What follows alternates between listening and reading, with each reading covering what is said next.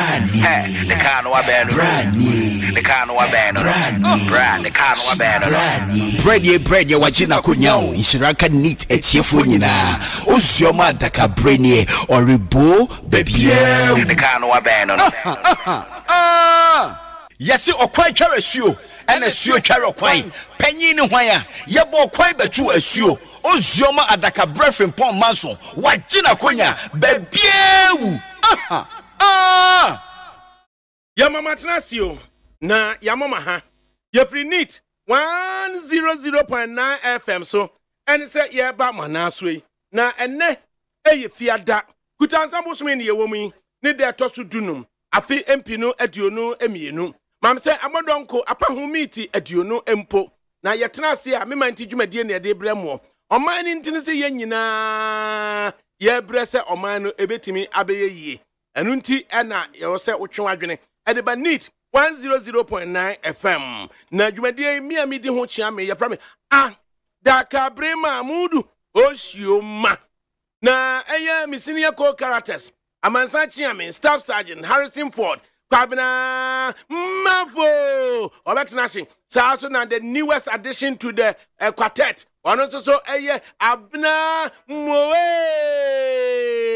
the only champana Abne respectfully. Come on. Respectfully. Come on.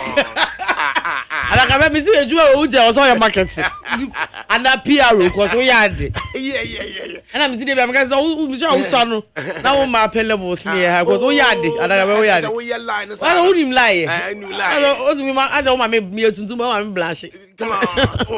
Oh my God, me ferry munjai. Come on. ADAKABRI jai me ferry. I just said the Chanel partner be na got Chanel gold ring amawo. But you who share more quiet so na obo me kwa stainless Mr. Stainless. Aye 24 karat. Arabia 24 karat. ADAKABRI be tell no Mr. I confess e na wo pa. My vibe in brad. O man go tell me what. Anya so Romano. Don't be a hero. Maybe also we job just guy cuz you le bi ni we wo na dey dey be shoot trim one side. Ukoko young heroin sell nini kupipiri so no dey me ya rob me wo me them twice by when I'm black me see patcho first ni we enkwa ne hia wate ana because yes wo fa ne me wate e ba se sesa ho no ma nyina me ba wo VIP ho no ma da roma abna bibia be yadwuma wate ana Emon. I love you girl. I love you too daddy. Oh my God. Hey abna mo no let us ya tenase na yam pass da emfama producer show yesine naso anyini kojo da me ado ba bi owo bia kra no otimi ehwe etutu bibia da sa so na me wo fa ase the maestro the utility Marjorie osai ajeman na ono so obo no echi edom ansa na hwania na na ku afiriye ono en wo sebese mrante kwa emi no na ma omutimi ye yadwuma se efata na fe no yemfa aseda emfa ema abna frema bankro mara michi mafa nimrane no mara michi mafa asese no yate na hweso a wo fa no mienu timi efiri mu bomu se dia ne ma me side ne wo fa ewu ne papa side ne wo fa ewu we na abna mu se waduru ema wu tie me o hwe se na na ya asafo watimi aye se fata na Ukraine uko Facebook live na ya asafo understudy a wo hunu ade na ma na broso me ankasa me tadua mu bana na ya asafo enene wahwe ama on Facebook live ye stream ama bibia ekoso say kama despite media so on YouTube on so no wo hono ma na ya asafo ada Roma ye hwe ama bibia etimi akọ ye fa sida so mfama engineering group fo no so no achu agbo worker otiakwa na jare na buaje ada sankroma eno na ono yesane mrane sen sempro amfa ana chese yakwa akohwe se ye koi no e wo se facilities for no so big solo ena dada ena yaw na gofred e friend Ubrana dodo no asa no mo de gino Ubrana na afi yamfa sida emfa mama puna DJ Bosco na me so asane mrane sen tete Allah Utu se bibia because na ubetimi a WhatsApp ya so ana SMS say short messaging system say WhatsApp on 050 6000909. 05060000909. Encore.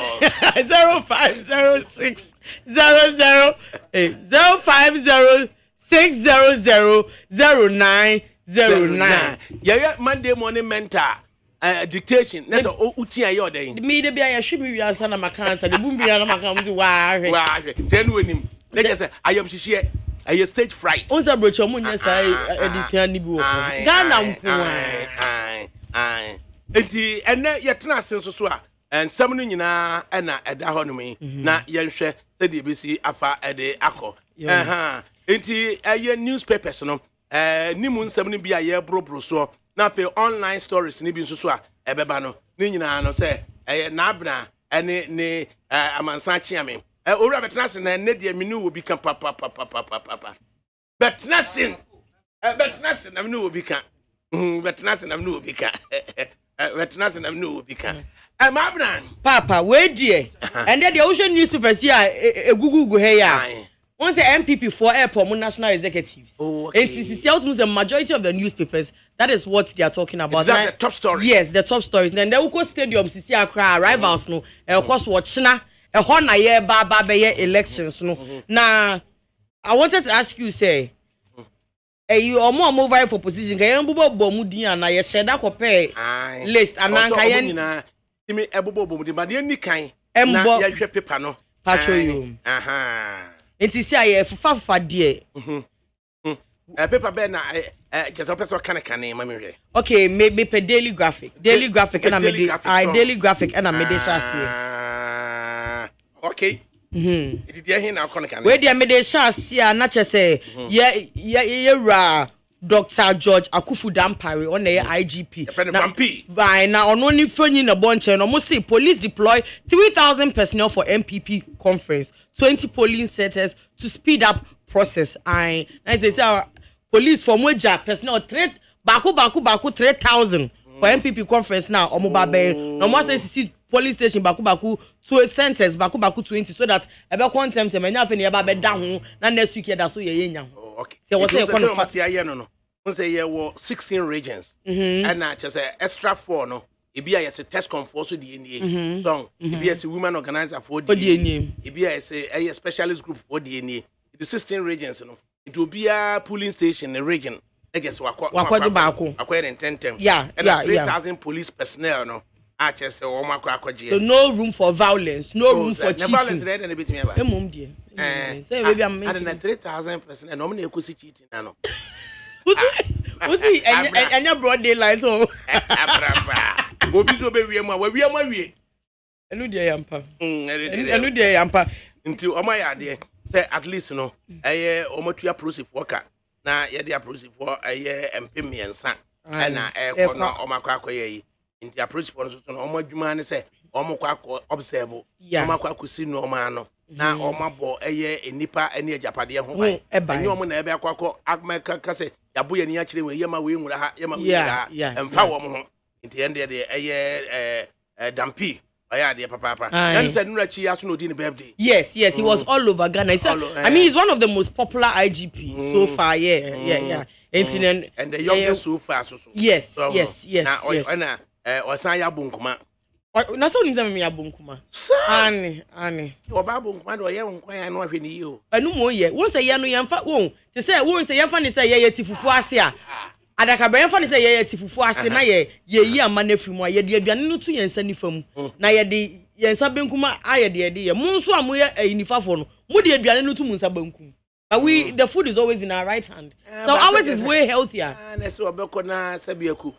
Oja de na wi a wode ne sabonkum atwetwe ne no wi a wode abesan kwan ama. Na say on fan is on tun kwan ye de atre na eso. Na kuruba ye kase ye. Ye so kin so kuruba mama. O kan ne sa kra me da wase bebre. Kabine. O kan ne sa kra wa vindicate me. Wa vindicate me. Wode ne sabonkum na chese. Somebody de kwa ejana bia ba me mfa aduane no ntumi nsa benkum me de aduane no ntumi nsa nifam cause me ya benkum na me de me nsa benkum no asose kan ni mu dia ya ade wo na wo ye nifa no ba wo de aduane no etu nsa benkum na wo do nsa nifa ya ade mo na mo tete eniema eye mo aduane so Enti ya mwana manye. That is so primitive and backward thinking. I'm disappointed. That is so primitive and backward thinking. Like, how could you think like that? I'm so disappointed. Me abonkuma. Me chicha mensa. Nina afa na me nidi. Menu nu ani hia nyina yi abonkuma no. Abonkuma bo de. Mr. Ola, eh. ADAKABRI. Yeah, papa, it is much healthier. Because I never made monsa no ye no. Ye fair no nye because yes. You can also carry. Yes. Abonkuma. Papa, I know na ye nka ubenya. Mr. Fa not per myself because I'm here abonkuma. Wow. Yes, because mensa what's so special about abonkuma? On say mostly na ya edu hu bebe ye eduane di mu. Ene ensa de ene de. Enti me no me kwa me de na very special because me use me left. And I'm a dear son. I say you should left. Na me de me left. No. Me eduane se bia me bo banchia. Eduane kwa me ni for me right. Se kan na kwa me left. Sir. Ai, se kan na kwa me left no. And eduane ni kwa me right. Se me ka fufu a, we dro no. One man me left mu ne cry na right na me dey kan eduane no. Nti I don't know special. I just say wo no di awaka. Ai papa. I don't know 24 pa awaka sa. Na na ye dey titi ye be ne dey. Ye kire so na be wunya ni ha. Sa. Ai tu kunu be ba no na wa wada ho aka. Na kabra bo se fante fufufu na bo se aso se. Aso twa so bia wade no. Salad ye. Ka kire o. Omo anom be dia wo kana ye nya. Na ya kana fe.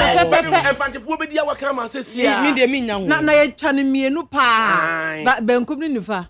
Oba mpokua papa bi. Na ye yi hu na uyi a wo sha oyire. Wow, ba no hwe wa size no. Can you imagine? Na o de yi pa. We try no question so dem next of so bomb pie me bi so. Na we eya bone. Wo fa me mi kura me ya ne kama no. Mi siesie no. Na sa ba bo kwa. Na be wa asmi kunu. Wo fa me nya. Dabine. Hey. Wa unu said the no ma bi tie. Sia no akatom na mbro. Na ejebo enya ba bedu. Ai. Me tidi se nkosi duada no. Na aniewo fre oni oti o. Ne wura so na ntom. Oh. Na obia ehu ne smoothness level. Abato de wo kwa akoto a sese wo hye wankasa. Ade a ebetumi aboa wo. Enya ne obi be influence wo. Ofa me kai de ononyamfo Alan Kojochiremanten kaaye no. Matena se atene ho se. Eni kwan se wo ma obi influence wo. Na wo ya ade a wo mpese wo beye. Because wankasa no unim ne ayema wo. Abato na wo mokwa akoto no. Omunim omu betumi aboa party ne ntotoye. Ene party no nseseye. Empenisa ya small benyansafo. Ya nsoma na montenten. Eto a wo mokwa akoto no. Omu nse sikandi omu de ba monye. Sika ne de. Ebi dia ya galamse sika. Ebi num dia edufude pepper sami kunya. And wasa da hotu sika guwa. Say the odi be yonie. The odi be yonie. Wade ba monye. Embodua sika no wade ba je. Entuma no. Wo bodua kura na wo do wie ya bomamane na menkyere ba bia kwan be fa so wo be dan no. Na monko dane. Monko dane. Na monko dane. Wonnane. Yes. Enti na kwara. 2005. And Stephen team. Ayensun team. Stephen Ayensun team. Ewo Legon N block. Na omukokoto aba na abana tie ni o. Omukoto aba na Stephen Ayensun team. Onna na ye first national vice. Na national chairman no ye Haruna Nseku. And Stephen team first vice. Ekoto aba no ema ediekowie ye ne se Mark Manu every Western region as the chairman by and ye to aba ma Mark Manu na Mark Manu en ma regional chairman o ma bi da Western regional chairman the first time no odi be win as national chairman. Okay, right. And 2010 February 2010, if I'm right, wo Kumasi Sports Stadium na yensu tim san ka obiem na Jekotanka ni lante obi chebe lante Jake ABT Steven Tim. Then 2014 April 2014 ewo Tamale Sports Stadium Aliu Muhammad Sports Stadium na Paula Foko Esosabe beat in steam that time in team and Fred Owari emudwa say 2 na Afoko ekoye.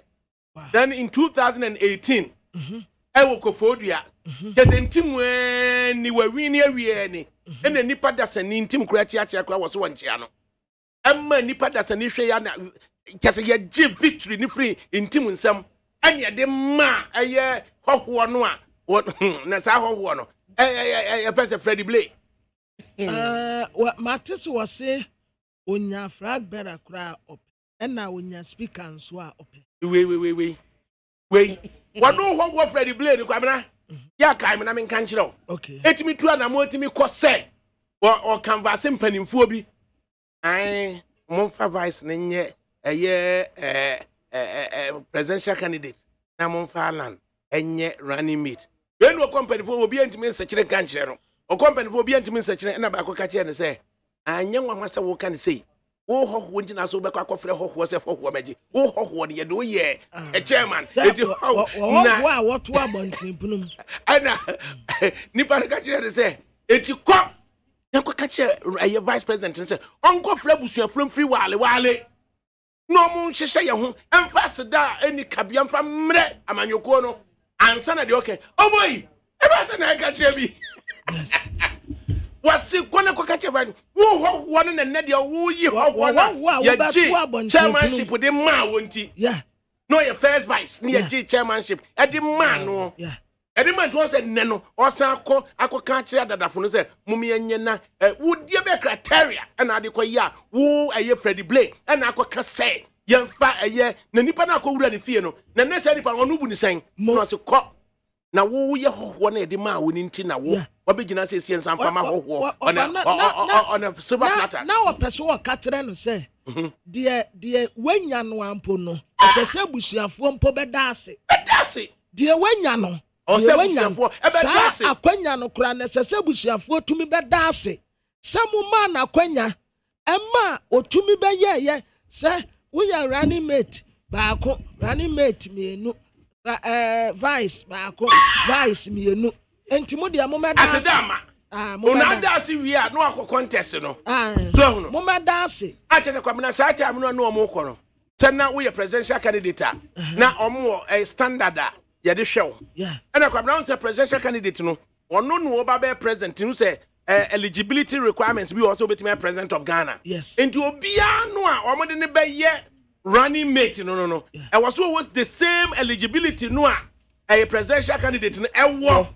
na koba say presidential candidate ni ho a wotumi ya president enna your man waiver, that is the word waiver. Tene was a member of the party for 5 years and sana kiyama no kwan ama wotumi aba begina ene ye waive sa 5 years no ne waive ya wo ho na ya du be di chairman no edubedi chairman wie ya wonam krofo fi anadwo yeso ba so ne sumsusu o anadwo na akoka se ye enti munyina mom yenkan etiri mom na yemfa nto party national events national council nim na yemfa vice president nye presidential candidate na yemfa na onim so wo ko munyina so no so ringi o mo ho se waba ho ona konam kwa so ba waba ho na ba ko be de nya kokoduro ana so wo we ye hoho no na wa na soma no okotena Kumasi wa Yiripa FM ena okoka asade no se anamoni a party mpentite se oka ne sente no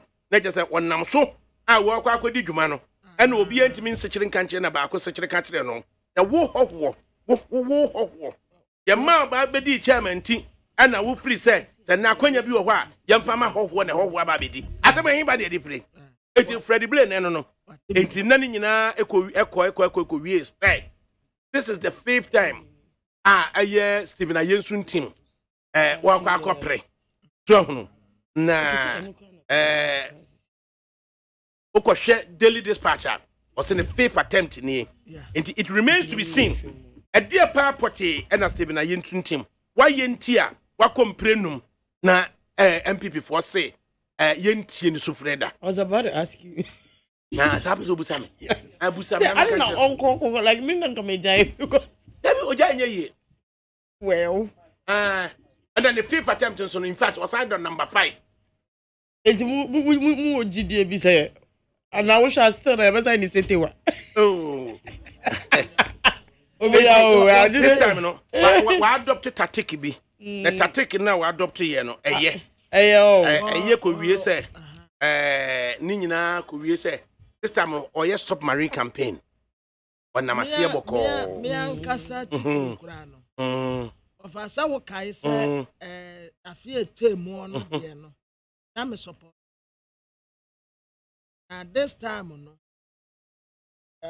you say sintidua ne de na de nam no so ana me intimem pese e kana sambat ofa ayanso a eduru baabi a na wankasa nso watena se na wacheke wanso oniama bi atasa wonso wotena se na wacheke oniama bi wan say ya se awurade ansi dan no a odansifo ye kwa enti eduru baabi a wonso tena se na analyze na cheke wankasa nso ho ebia na uwo sinto bi ewo baby a emwa na me offer I'm not ready to talk and I won't talk about him so what to me wini na dia ewurade nka ne ho so wolu sunsu a ewurade nka ne ho anyame na me be ne campaign na se me be se ne campaign but once wote wono mu a aya ateke ho offer nya de obofuo ko ho nwura mu nyina na oba a obeka ho said the obofuo and waka and kebehu se wiase eden enti yama ya wosi wonu nyina well obia nkunimde ebekwa ma ne bia no so be it but party for no minim se wo munimte wo mu enim ba bia party no APC a ba bia wo mu gina sisi ano wo mu gina amna bofu ati wo mu wini aba no chairman no na won fanche enti obi ani wonu mu a otumi nya kukuduro eka kire aban ne se of aya mistake ya ya executives no eya on say ya se konfo boni a woti kuromu a woso o man bebo no eba wono nso atimu bi se ship ko na wo wasankani no a wo tu ship no tini basabasa na mu a mutimu no why din akamanu atumu a esenki a munyina amka ho tema no de na emfansenti and de meyi na firim because wono akura no aye na agene se onko bieu enti oni akukudura ode be kasa tire mpanimfo se da bia party na ekono monhwa na montenentene niama me woni pa ba akukura wotumi nya akukuduro ka tire president se wonya resafo eno an say president Kobenkum yo Mr. President thank you you are the king you are the king of kings you are the lord of lords you are president you are doing well everybody is everybody ba akukura de was say ubeduru okwabena ya said that papa no decision be a strong decision pa be am ye madwene say ukoka bi no udu wanu amuna tekusu du omuna o timi be kasa wada edi wa hwe nani mu a na was ye amuna ukoka wa asem asese obi na we dey intimidate omo when we say amamu ankasa no de wotasa no wonim se na tiatia enti asese sankamene mampani na nado a ho enka nipa de bia metie ne kasa o radio so yakwabena mafo because kwabena na empenasem good kwabena na empenasem enti nkamene no a enka de bia metie kwabena mafo no a wo mo se ompemasem no na matena se se ade anti good na nka wo de atoto oni ama yie ade mu okomo tia den no secretary watim national chairman watim wan wo nyina tim obi antumi nya kukuduro nkase bebi a party no ye kɔ ne ya bebre ofa se aban no am one who modia, who party no quite campaign my way. Sound. Oh, quiet campaign, and wine out to Abama. So buy no Monday bonds, and ya, and they social media so. Omo kase, ma mi bi wokumase. Ebem so we ojedini. Akoma FM said dey akoye an interview. On what you send this if one pon na ka, omo ya watamfo. But here's the situation. One kasa unko for. Was he breaking the wine, breaking the thousand? Breaking the town. So you to me for you. Oh yes. Was he breaking the thousand? Breaking the for the munyam break. So you to me for you. Abano what to me for you need the free mu. And ko you one in the busianfo the free. And no one kasa one PP for no. And what kasa? Yes. When you want to do come ewa kukuemu ne mountain so a was a things fall apart omo ya highly disappointed executives na mo way why not to me nya kukuduro mpo aka tire mampani say mampani ya resafo ena mo nyina mo di akire nse dunkwanponche wo mo nyina to hwe fa ai ena aban na okwa na mo di nanim Mr. President we are doing well. Mr. President we are doing well. Yeah, but the well, sir. We see anywhere no. 8. Sir 80. Mami kinka abena a message in Famano.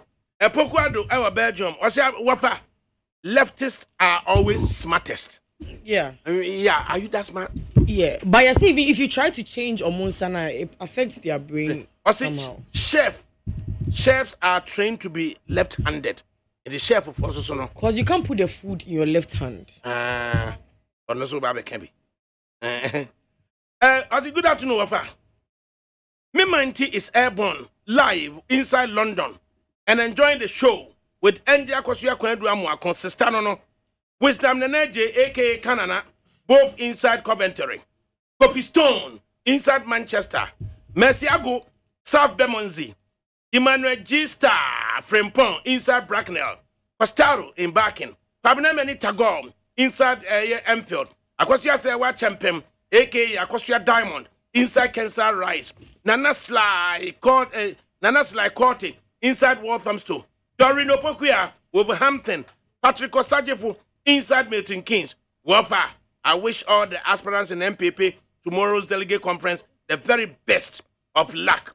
Best regards reaching out to Yao, Ajay Oscar of Abidjan Banku and Tilapia Food Joint inside Osino.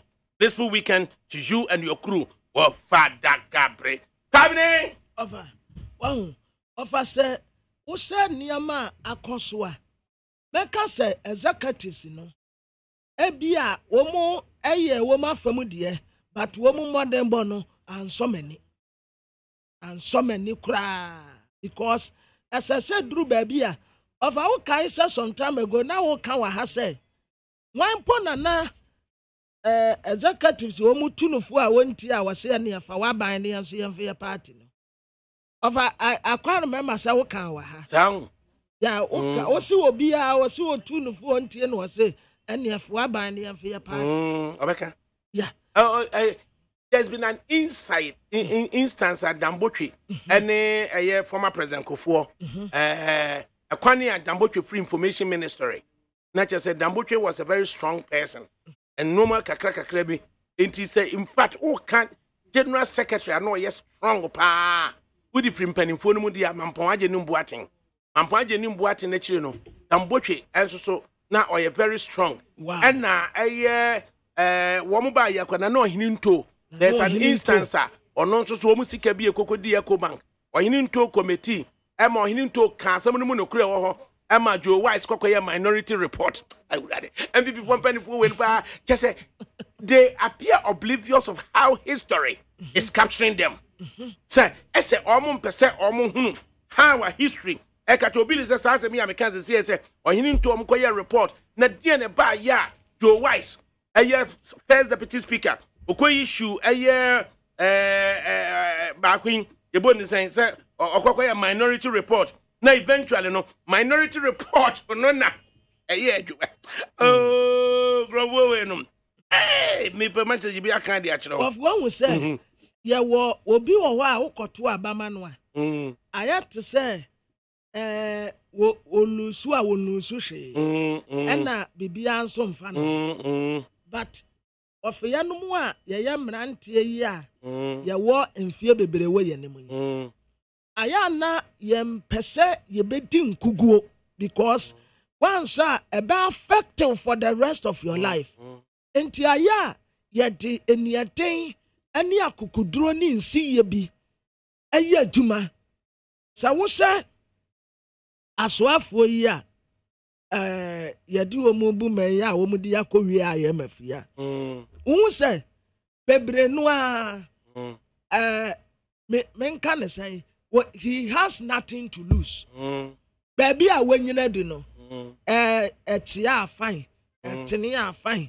enti wono ankasa no tata abrabo no wawie enti woni obi an sede ni asem se bia obeka se no esese me yire me ho na wochena ansha asem beto me woni wochena ni asem and the senior figure back or say the sad thing feeling is how a small group GBK way of one who says a small group good has been able to recruit agents who they have handed a licentious torch to do damage to the party. Almost can woman say no. After nipa kakrebi, chairman for doing sia.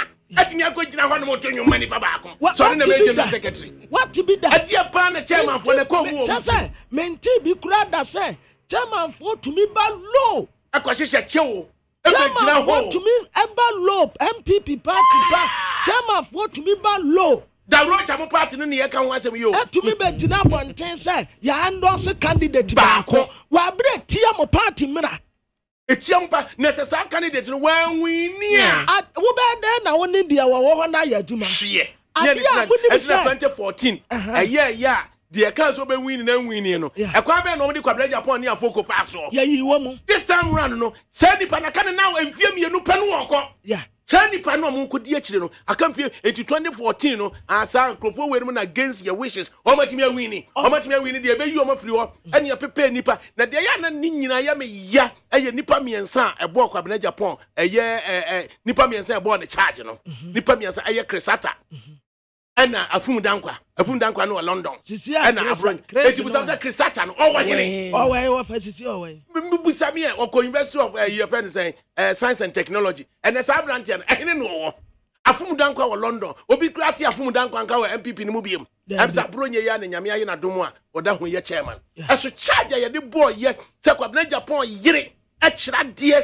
wo aye Ghana Institute of Journalism na aban amma scholarship se Uncle Leicester University enkosuya de ene wo ye Dr. Lawrence Japan na abuna aban scholarship we de man no ya say NDC for na man scholarship anu tie de ye nyina so eyi kwabna Japan adi o kwakwa akoto eye car Land Cruiser e was Sterling Motors wo North Canadian you know friend saying oh supermarket ya be answer na bedru Holy Trinity for junction so no Swan Lake and na Sterling Motors wo akoto e ma chese otuatua na bosome kura e di receipt ni nyina aka ho ontia nwie enso so ye say dabi NDC for na Ibrahim na de kana man adi ye nyina so e ma mpanifo tena say e recommend say kwabena Japan ye nyi no ye nyi kwabena Japan Emma, ho chairman no, tata no na acting chairman. Gina so me ya ene mu amudi adanse me yi kwabena Japan mu wen. Ene mu wen. Emra ye ninka so. Yeah, ya no what me di aka. Because one say kwabena Japan you obi a of one say ye ni a ye tumi kan ya adene no. Ye bre o. Obebre. Ye bre papa say enya de obofo nwura mu nyina na obefi obeka ofa me yankasa metena he me nko details efie nko tax me yansa in the form of robbery akukura de to a point of death ya pu me yire ne me mate say de o makodi boni bi ko se me yire theater now sir me katira and of a young seminary na emranti and kentina wam atoa say yeso ofie anado epun kwala pu mame just because you to me kan ya dene tena And I want to mean so my young Jakada because Sani and Yatia. Obia who can Kurabia and Pewasam. Obia who can Kurabia and Pewasam. Ade, and Tidabiano, Omo Pewamu, excuse me to say, Woma did that from team. Baby, a duo Macoriani. Now, baby, a duo Macoriano Sumpono. Who to me young Kofwa? Woma did that from what to me say, almost said to me, could have different day, and in Guasiano at home. Are you a more see a can see? And in Guasiana at home, woman to me sabe different day. So, baby, I'm on the Ghana, Quacotina. Executives when you know to war, or beyond to me and one country penny be said. Would the Ankaba coupe, you are reshuffle. Acquire more first who must spend this canon, Monya careful. Contract Yamudema, and Nipa Numpa party aboso. Obian to me Yaku could draw. TBKB gave way. I've been a fan, none of them. Anyone to me Yaku could draw. I can't let TBKB careful, said. Mon party no call position. Mobabre. I said, yeah, no leader when you listen to Munina, or no. What, look, share. Every told me. Come to Mrs. Munina as many listening when you and because we are like I told you, I can't I one time to mean Sissimi. I am no, but also a leader, so and bullet subordinate. Yeah, that's a good leader. The king must dance naked. But you see, say if you are a good leader, and I say, who ni pakor now? If you say of a kwabnega say, I was say, who can cry? We are what you saw be can cry. So who do not pay mu na nanim? Na say Ghana, yawa. No, but why should you care? Say you kusuwa na say who den tin do buy. Say I was say we na eti wo fight say wo tia na wo ya de anya na ye nya nim say de wo fa wo ye de enya so buy wo kusu anim jama ye nka nche no anyo fa me say me nya de na wo de me ba adwuma nim say me me me buy ye enkoma na ye die no onyonko antwe sanka nche no but otwe me no still mankana wo de so no otro thank you Ofa di enti na ade mbet na so de abena Ofa di enti na ade mbet na wa ma me adwuma ye na ende wo ka che me say the graphic your matcho wa hai can you say me so me nim say wo fa me ne wo nyina nim say graphic enye say ni atwere wo say ka because my nyini chomo na mpa wa adwuma David sir ade me call Dr. Sifa Yanke aye wanzima aye na se wo no NDC pagide pa agwa we mamu mfi na kombeti na abuzu kombeti wache o ga no credit wo na de ye manika ne say ono cancer combat me no ono ani nua ne man mu aye se David oye ni papa ne yentena se good anua no mienu o obi na chiri ba mienu ana panyine ne ka se kai akwa we na ba ha se bi aba doctor say enti aso mu okay osori a wando so ni afa e combat na do di hon mo de ene na chiri ba ka se David oye ni papa ne yentena se me wa fa kwesi ahoy me chia papa kwesi ahoy o se ya bi entina se so no na ni nua panika se e kom be demia na politician na hu aduru mpanimfo mu sa no timi bia na no ka se wo de o se but then it means he's a corrupt person why papa panyin obesu but you just said no you just said he's corrupt cuz you ka say wo kan okwe bebre na na wo so ndi e cha kom be de wo ade na wo say ade mutua obi ka bi ma wa mutua ka na ye ma allowance say wo ka bi ma aban dia yetua wo ka na but at least I was consoled with what his brother said can say there be of I wouldn't ade ba ko amehu wo politicians say won kan no kra ho o mo jeje wo so but o mu because your loyalty can be both. You nim say your place kakra ma wa. Oba hanum a, o mbeje de osu a unya akọ ya pe na wo mo sere wo wachi. Yes, unya oba, wo mo ba de oh atu when me se me dia wo kapa na me di ade. Unya da ho ko say ono oko no. Party 10 obesa 10. We 10 obesa 10. Wo mo respect you. Respect you. Na kwamra e kom de wunua na ono aka so per respect bi what the card bi mu na so anya bi fa kon ma na so respect le fa no of am men kan tira omu life te sa no e kom di wo mu chen wo mu edi no beduru brebi no yes because obi a wo di no kre ofa ade e fa ne say loyalty na urade kra afo aso be loyal wo da Oh, you're lawyer. But loyalty too is faulty to a point. Because what first me can say me loyal to you are. Not just say me say wo. The obey will be a CBA or family do okay, well. Yes, the Biani can cry when you're Trimodi. Yeah, because you can cry be unya. I say well kai lucky do bubonyum. What's he saying? Or say if you stand for the truth, you will always stand alone. So also no cry na be dia. Yes. For Because nipa na wudi na chin definitely baby be born. Na ye nyina so dodo no nyina nka no cry. E de na nko ka se me de meka no cry. Dodo no nyina nka no cry. Of omo a de bia me ka se baby a IMF wa MPP fo akowie wa ho. Of asenko omo nya one me did se omo a enka ewo position a omo tumi ka no kura patre aban ne ye party executives. Party council of elders. But council of elders no ebinom ma de da board so. Ebinom ma ya ambassadors. Ebinom aya chairman. And woman nyina de kokuo so. Council of state. Council of state. Ah woman ya ban fotufo no. Obi ba aya ewa ha. Ono anso ya de nato ha. Ya de obi nso akoto sei. And obi say so offer. Obede tumi aka nokre. Oh, but recently there was a leak. A year.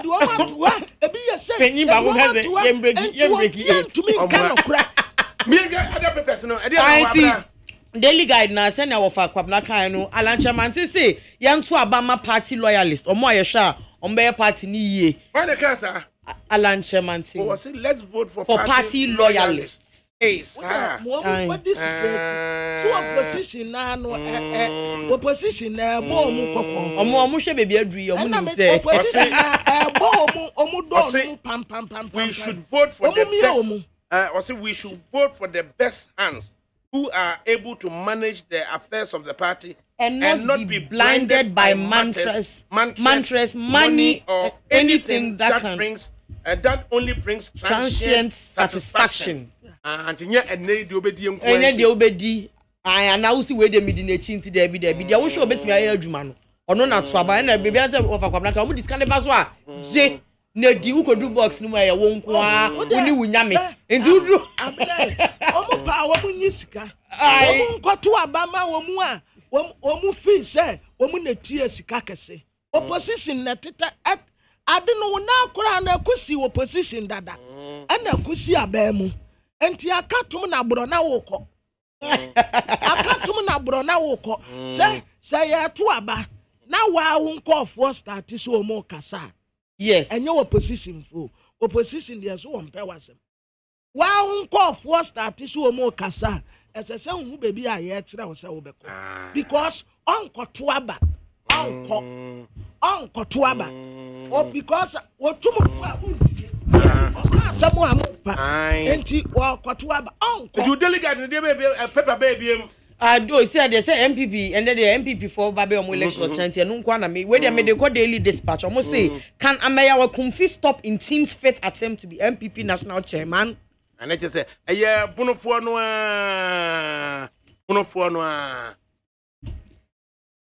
I to mu bi o asem bisa na ye bisa ye no say bia e kwa say na wo kada say inti mi wa gina enti ye say Ameya wa Kumfi ebetimi stop na papa say ye call the meridian na entim na bi entim say I will give you a president if elected chairman or say Obama MPP for president so mo ye chairman I so the delegates no say so mo ye ne chairman why not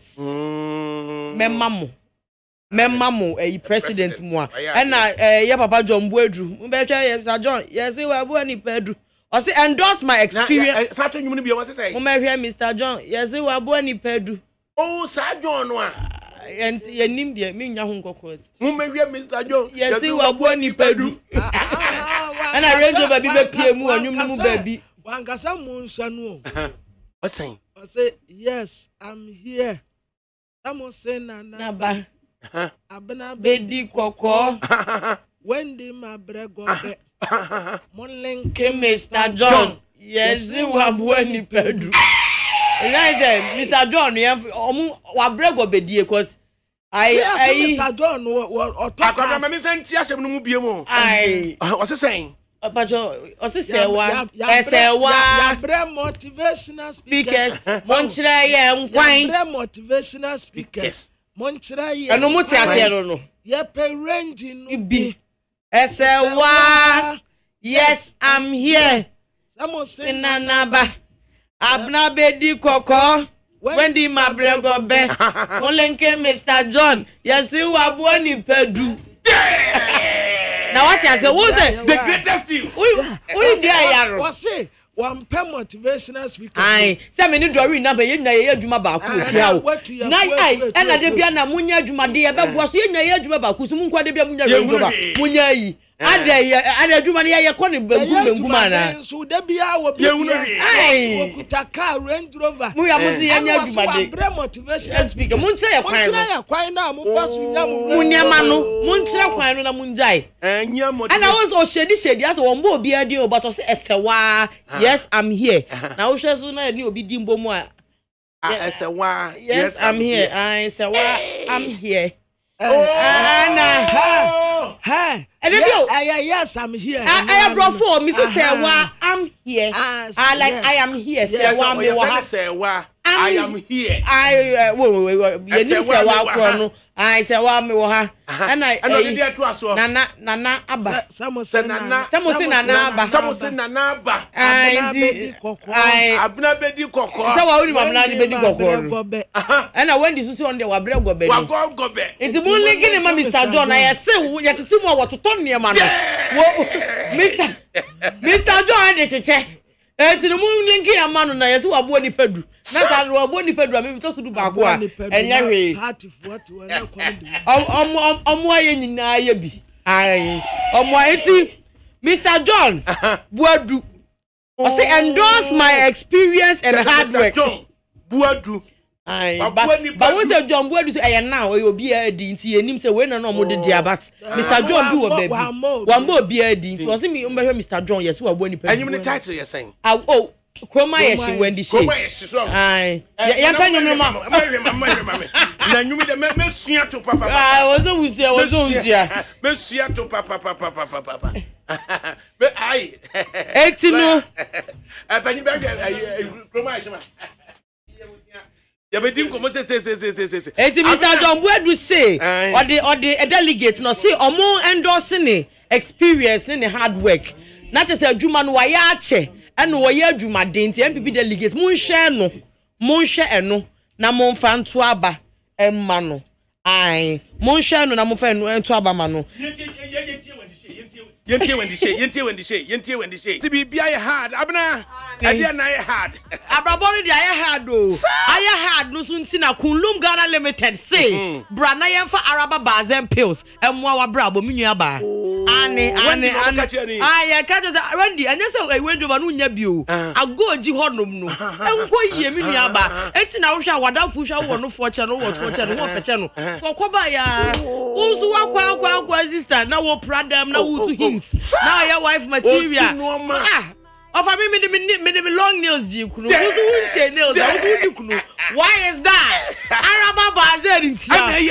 Thank you. Yes, I need to also imagine boy. Didn't see Araba Bazen. Plastic surgery and debut. But see a bedgy. Sexually frigid. Now, who expects that? I told me to come to me. I know be frames. Okuta a Rolls Royce no frame. Enti Araba Bazen dear, we your banner say Busumi bia, Ubu unsa na say Ubu unsa na say everything is stand still. We your bar, you can't be productive when you are menstruating. That is bad. And then you shouldn't be. And this is say wajuma board because of small menses. And Araba Bazen say, Oba na obeji ye pills bia. O menses ne ba kra wo rebefi. Wo nkai po say Busumi ye be about to wana zrodo. Enya fe na ba bebubo mama wa ya se ababa ye ya da bi ai na wo yo bi so asa wo ye o menses ye se wo ho a ensen menua ba enya wo nkwa wo ma mema bi enya impression say oba ye ne menses kra enyan I just say be a wa infection bi wo hunti na wo ye menses na wo hu a ye nyina ye ntimi ntina dem ha say but it shouldn't be so. It should papa wapaki Rose Rice no ADAKABRI oba be na tu anima de gu ne bru mu nie no Catch all thanks to Araba Bazaar. Etino me see Araba Bazaar so de oba white adore was aden. This say you to be the contra eti. Wo je die we wiase aya. Wo je die Araba Bazaar wo ho. I was a free adwuma ba kra na say unwale ya be ma no to me to the zero ka olala.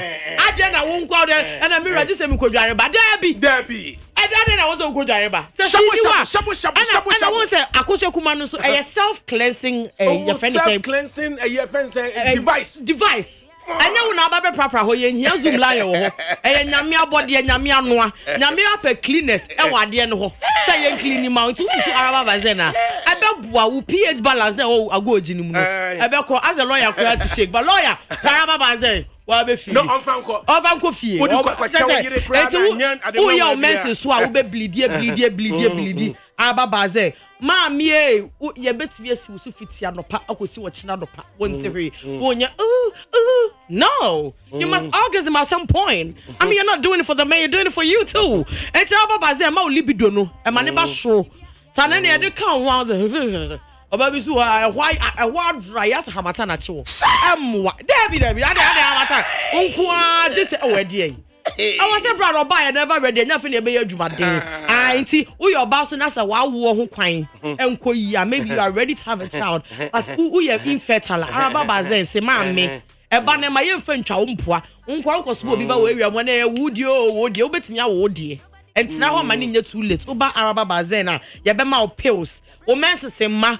e bounce anasa wo de na e ba no so na e ba wo chena ma afi we ba e ma eno so na Araba Bazaar. Araba Bazaar dem say for your reproductive system, who your body are. Na say ye ji ukuna, it is your fault. Check on telephone number and pama uni. Telephone number near 0244 139 176. 0244 139 176 Anna 0204 139 176 0204 139 176 Anna 0274 139 176 0274 139 176 say Pacho bodi ne bo email address ne bi obi be tro me amite me amite de fami abna mo weke na je se ko bucha bia bompu se ke masala get go sneak re weke kaka right ugusutie neat 100.9 FM na and Friday July 15 2022 and time just about 2:15 in the studios lawyer Dow hey we yama yeah London yama Akaya titi. Oh, Akaya titi. Oh, lawyer, she a che. Papa. She a che. Make I now what don't believe. If you but the beer, na me ho. And your ma wa dwuma ye na ya anyikasem emame. And e ko si san. And then who has ya ban gina mama hwan. Minia. Mefa. Kofi di paiso ama etiefo aha. Na ewie unu me ha on the MPP me na mesaye chairman of National Research Committee of MPP etiba me ba National Research Committee of MPP the party etiba me anase wie unu me ha da wo hwe ya emse na anunie me to amane wo Ghana ha ba bia eye article na ba ye no in teen stands tall within the family me de yenuanum a be ye be pretumi ni nyina egun sani ni na me ye sa analysis na me wo eniema nan ya me gina so a me ye this analysis so opese ebia the national chairmanship no me so ade a me twere ye no fa only the chairmanship no enko asem na tina me tu din ya eniema nan na me gina so a the attacker never abonte etienne ni nipa na nka nipa mo twe ne ba ko step down ma me hwe na yemfa eno enkansem Now in the Ghanaian Times, Enura Wednesday, July 13, and Opinion Yaba was saying, intim stands tall within the family. Now tell us, Dentia, Ubayas our research, Abakase intim stands tall. Uriel Susua, and then the magic breakakra, the Bafua Koto Susono, Aya Bafua Koto stands tall amongst Aya Muntu Buzia Domo, Dankwa Budomo Buzia in Yamontan. Aya Papa Smesi, Aya Bafua Koto, he stands taller. Miss Making Comedy, it's your name, and would you say, I can't say once if you are near a corner. Aha. All the ADAKABRI, Obia, where the Amanyosem actually in and as I would tie if you know, would me a who and ye maybe. And ye man I am a two, Jana. One, they say, politics, Minia, the open political positioner, Obia Oba political positioner. As he differentiated the difference between political position and that of certificated position. That as someone American, the all change of degrees are necessary, but not as sufficient enough. So, say, changing our own Kutawi and our lawyer, may accountant, may a doctor, may there be politics a different game altogether. Because politics is a vocation. A duty, because I'm on Sonia Metro. A vocation, I sense Anujuma, who cherry more wolf for the ladder, no what to me I could do so. It's a Westian Edru baby. It didn't mention say a political ladder, who free back, no one could be no what was so. It was if we are say politics in take true a back near your friend leadership, and I said charming. Because people must differentiate between the difference of presidential candidate or whatever it is versus that of the party leadership as administrator. So what we differentiate these two are there be a baby a walker. There is history, true, over MPPO, over UNCO, sorry, over NDC. The same thing, one leadership. As I will pass it through the political mail. As I know to me a drew. The MPP, the Nananum a 2 ahene. See a hen for a neck or try at that point. Ye shiano decisions, ye better take critical decisions on, and then the being party about whether a better prescriber and I say a bet me predict our breaking the age mantra. No, ye de boy, I won't suffer. It is decision be a genuine na lawyer me person mistake here. Say mistake unequivocally. Say genuine and soning what you are more print obia effata. Nanso ohini chini ye ebi di da biachi ohun se leadership akonyano eye ohini chini ye yes ebi di da biachi eti niema nan no a edi tu dwa e me research na me de ye ne edi nkai ene that of apprenticeship na me bold you know what say apprenticeship ne matter na nya obi degrees or what yes ohini I didn't try na politics ye sa ye ka se apprenticeship ne matter eno na wo pass it through the men eno ma hunu niema bebre enya degree na wo de ba ye no it wo fa ye politics how eye busy dankwa dombo ye tradition no ma the same way like oko NDC so wo benya bisa issues so me de e ba begu fami because wo fam bebre eno na honorable lawyer et say lawyer ni a ogina na so wo court them ohun ya me choro there biara unimaginable situations you should find answer to. So you should be able to think on your feet. Like we walk out to them. No? Then the leadership so say ubetimi ayebie. Honorable me limit me only to the 4th Republic of Ghana. MPP never ye leadership, sort of leadership. Obia are passing through the mail with only 2 exceptions. Niedi kai BJ Darocha. Darocha be Secretary General of Progress Party 1969 yes up to 1972 and san yeye ku no yeye ku no free on the next political party ye ni UNC mu kwoti ye no o say Secretary General of PFP ye kwabda pie because na edi anim o free ho next 4th Republic and o de ba be ye chairman so when am sure he's gone through the mail yes on free ho party the next person party. yes o free on the next person o be ye chairman alajete so okafuni teeth in political, that is leadership from Owura ya wofa Joe Apia Justice Party 1969 Owura alajete na na secretary or Benfopa it will free us abe na just Sunday. The next one Asakra na ebe Association of Recognized Professionals lajete so yes Africa Lawyers Association judges in we wanitua onu nechi no na lawyer Odo size Odo size here one of the sessions are leadership no but mamenka bibi njiro obi be free asiakoduru soro no one of the political giants this country are producing your tradition are producing omu ne kuku ni amani nyina make we dey what kasa no na me kai party ni obi a woni vitousu me agbonama ko na me assistant secretary because all na patron you dey me ye ba na semba ko ka tell yaw eda tradition me dey na manyini me ko eda tradition be yi Odo size anasa omampani ya obedi je kofo eda no be ko power eti eda no etimi lete Owura Odo size as chairman of the party and kofo as the presidential candidate asma vi talk at party ni say abamu awie ampa it did happen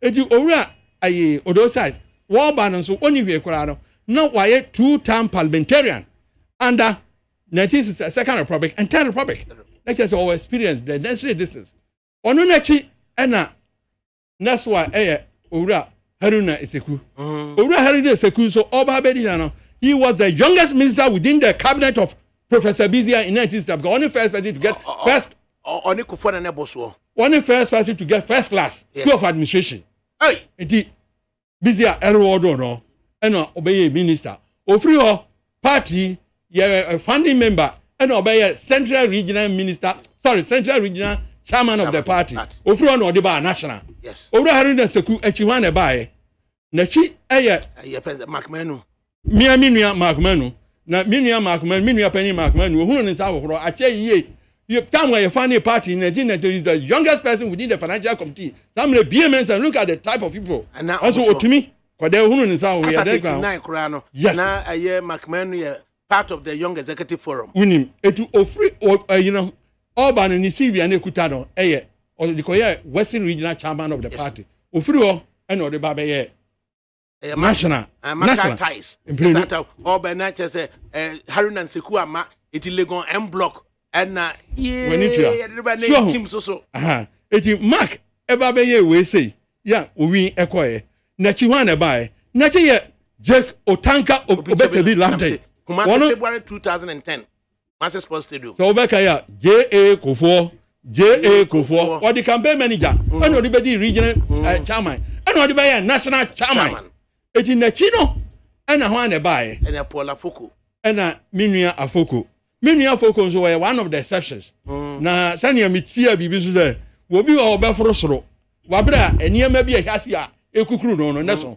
ampa nim ne ko so tamale ena mema pa so a sabe ni aye kuchin ya paja kuchin na so obegina so no history e minka so ahuni amecho minua Afoko esan ni ebesi ya jina ma obi a ebeka no ne yanya yenua e di members ko but when to be anya no na crab so de second vice national chair edi Owura Sami Crab echi no yanyara Owura lawyer senior Freddie Blay no a first national vice chairman wa hunu na just wa casting is in already asa no be acting national chairman no be national chairman that odi call power osa he was re-elected edi minu ADAKABRI wa hunu a matresi ya Owura in team so there no aye one also Ocean why first national vice chairman as a 2002 because me buy kuma buy election one me from Prince Biara first time I saw him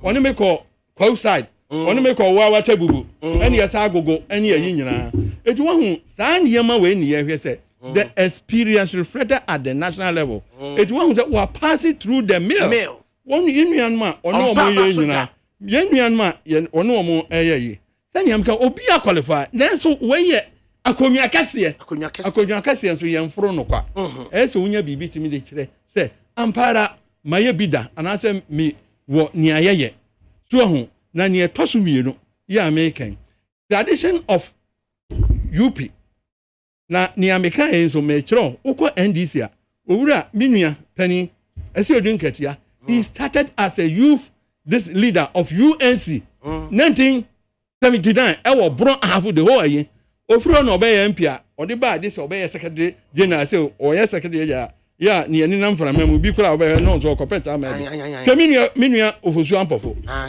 who started as a district secretary obey regional secretary and ode eba be parliamentarian stroke national organizer one of the NDC bar power and son of a director of Lens and also a chairman.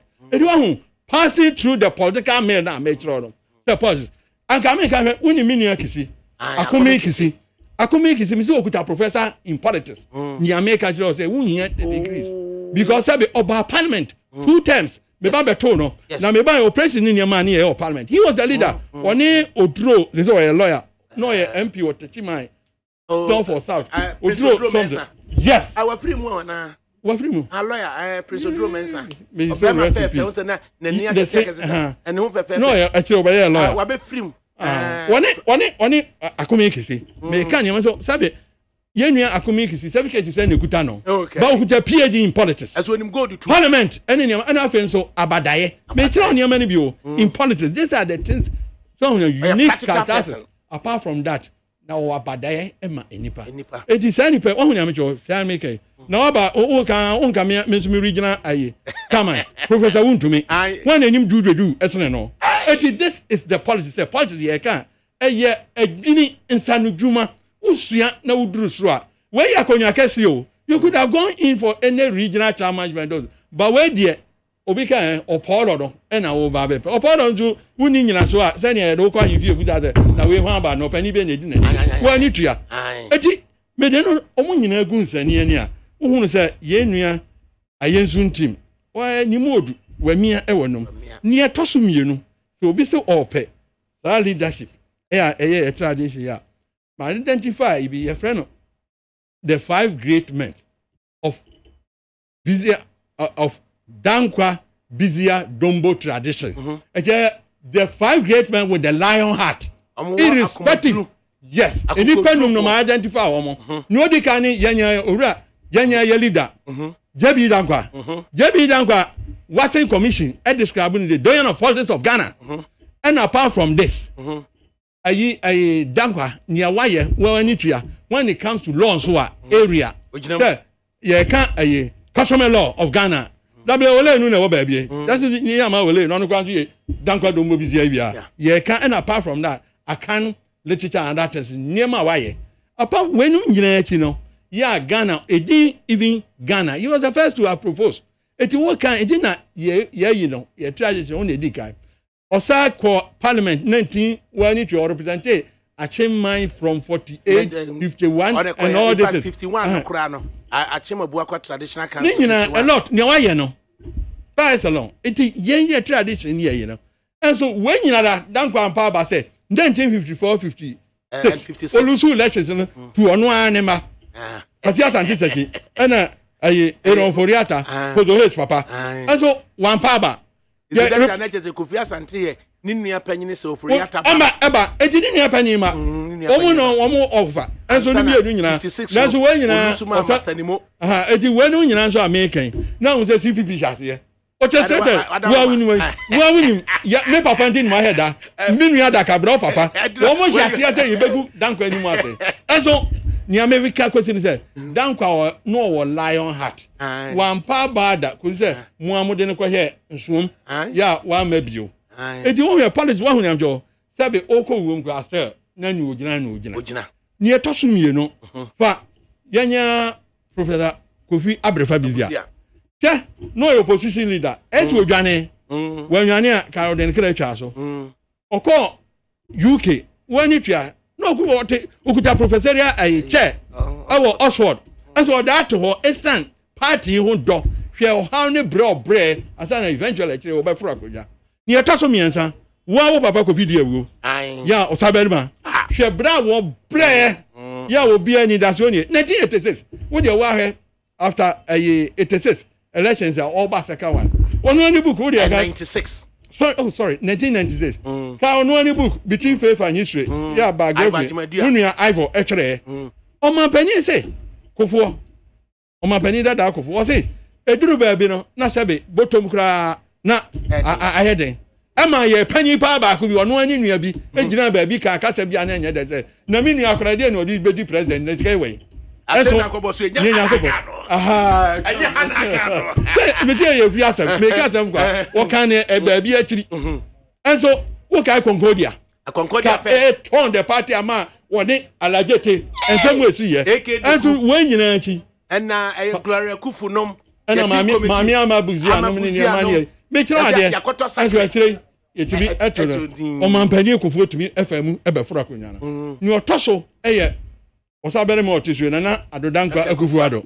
Would you want her Prime Minister Hodo any national court any Indians eventually over Furakuyana?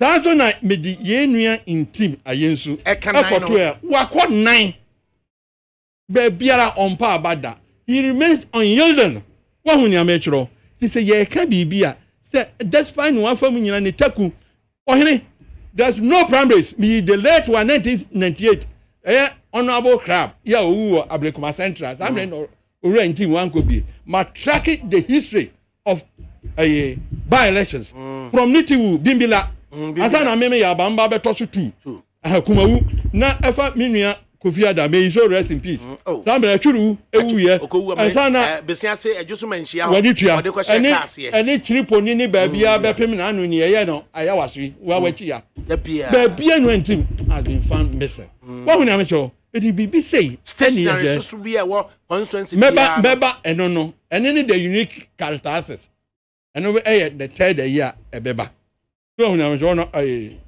lawyer eti ni etoso miensa ya because say party mum ye adewa say honorable lawyer me ka bibi atro MPP come what may 2024 ye be ye mobo papa we be orphaned politically because in say that the two glamorous products of this tradition was Sabarima Kofi Ejekum Kufuor Nana Akufuado omi enukwa no matimi abresi the storm omo kom emprenu omo history 88 come what may 2024 omo nyara obi di 80 plus or 80 years samre no front la police omo ahoden na eko added to this near adi woes to year yikura no wa wi wofa hackman Safu Mafo, also Japan, JK Mensa, Adokofuo, make Bubodina, Adiabeta. Omunyana, they will be within their 80s. Amodenasa, Omunyana, Omu free from Lapos. 80, one win. They say, wine, and a baby, Yenya, Opia, Sebe, Wayeb Eda, Suahun, against the backdrop. Say, for the first time in our political, especially Fourth Republic, we will also be sending non-tested presidential candidate. What with the two tests? Yeah, 2024 biana. Yen testing that new one. It ye here will be a Sanya Sebe, ye call a full mark of pet Kushi, ye call Paboa. Ye do a cramaya, your friend Ayabida. O krama ya bi da na say ayabuafo na nya krama nyamba kire chiri no gina ai chiri no gina ana say dabi obi a wa ya bi da yes na because obi a ya bi da at least owura ayensu team or in principle a ona wa lawyer obeka ya ye ba beto aba 5 days to 204 elections, you know. The whole NDC was jettisoned. We issue this way, Pabe. On the Popo Bibiri, the then Secretary General, may you so rest in peace. Mia Yenu Penny, Dr. Joshua Aye. What was on a year, quiet, for children was massive Lego. Ya or J. Brab 3,000. I said, Maker, because I am team. Yes, one of the spear, marvelous. It is what because. When you say important chairmanship, what is any? You must be unassuming. Yes, Emma Yenya Francois, Yenuaba, or Baza, a Yen and you saw NDCD. He published it in the Daddy Guide at that time. So ye po bi operations say any niema aye bi da. No mini ADAKABRI wo hunya me chire. Aha. Na me di we yakosi no. Ya etwa to. Mo si chinchina wo ba be petumi. E dia ni yen hwe so enye at the constituency level. But bibi a waye soronko e wo party mu a ye friend e one national character. Eno na wasem aka yen. Party baby any of the 275 constituencies. Owura Yesu the foot imprints. Yeah, wo kwa anyhow. Eno na aka be stationary accessories. Eno na se for letterheads. We way through a special operations. Constituency bebre wo mba on cars ene niema. What they know pay mu a owura lawyer. Ayensu team my checks. Why campaign member since 2002 about power up to date national campaign. Inyinim free mu da. Da bia. Onamu. Enu free wa was I national council the highest decision body emprenu or representative Bunahafo. Enu free wa he has always been in charge of the middle elections of this. And a special project at 2016 ye didn't acquire that of middle belt and you didn't acquire the whole Ghana. He was in charge of through foreigners in order to stop them from voting. He was in charge of the project nationally. Yeah, and he did execute this job. It one was and apart from this, no, onye billionaire, but will be a winning piano. Then you're winning politics, no. But dedicating one unya that philanthropic, what I call philanthropic pedigree. So, that no, you were the late Mr. Stephen Kreku. Yes. What's when he Bibiano, some no oilers, Bibia, yet that of MPP, one of the greater contributors when it comes to finance, is one of them. I also in team in small world, why you be papa for this tradition. So, it in politics, may give you the summary, you know. Yes, I would then, Nasa, yeah, na, Edipa, lawyer. There be a so who's near Washington, it will be as would the way so and this one, you work towards it. Okay, open panic for Homa, Wakari. Nana Kufuado, what there should be a history, never will be a obedi chairman. You take it takes you years to work towards it. And don't think, what be a Wakaya minister, a fair minister, Efro, Obedi MP, MP Furana, Okosaka, and Akotevia, who for an presidential candidate, Wako no Atiahi, who for an Mbaba Petchaman. And for so to go for Aqua, when you're focused, they say, would you so go for Aqua in politics and answer everything. Yang Dankwa Dombo's tradition. And Yema, you look up one by our history, by our convention, by our customs and usages, and being devoted, loyalty, and consistency. The right word. Being very consistent with what you want, what you need. Nanyasa akwai o yesa akwadana odanya nya nonkono ma mi medi nkakwai afa ne yekopa kokoku no afa ya o se mary osono nam afa jani ya politics. You need to be focused. Then hunu na wetime, and these are the things me nuan ma me can say omo nyina obi qualify nanso ohini kire obi de because they have to be consistent and focused in what they want to pursue, and then they do better. Adia working na no ukuada July 13, 2022. Page 9. And Ghanaian Times. This feature by Unia partner da wakumaso. Na person who partner na bakwasa. In as much as I say, openye ya former member of parliament for Kumawu. Or ye dear Benia. Or can assemble actually the uniqueness of Stephen Ayensu in Timono. But my party history so here myself ubetimi keep sa paper ediato. Then you be a nenko, na de chien so you'll be confronted with a choice. The menkwa na menkwa. Na dear na penny ya ba it will always serve as a guide. I'm one who baby a mufre, any baby a modre, baby a mokro. It is strong. Wednesday, July 13, 2022, page 9. The Ghanaian Times features a page, Openye Yaba or say intimate stand store within the family. Now, in the course of what Tro say, intimate stand store within the family, waka party history. In the party history, about Bua so a burden. Na Shannon so or say be focused. Said the every party no, so be some party no. Roll up as a pure party no. Be consistent and focused. Said the me penny The party no be baby no. Say we are consistent and dedicated to the cause of the party now. Party be kasa metewa over here. Lawyer, Nigeria America no owura intim onya every opportunity in the world to have been a minister. You know it. Because no omampani doba kese. Sorry. Omampani kufuor doba kese pa. Position bia ope bia akode be man. Baby o se papa da bi party no. Eye esienya opia da bi obanwenwene party no. Ye de yakoduru baby. Every chance ko betumi aye MP. Send your microphone kwa ye. Wanye bida. Because na dwena say party no ho do and the choir obefa so na that in kirima emiremu eno odisi na so why consistent up to date wo de ahwiase ya wo do a wa hwe nyina ehfa no wagina ba bia asabi complaining that sabi yetimi hia ebu ni pansem enso intim se da bi there is a 2002 and obey first national vice. Yes na eno ne nsan ka bi mu no one waiver.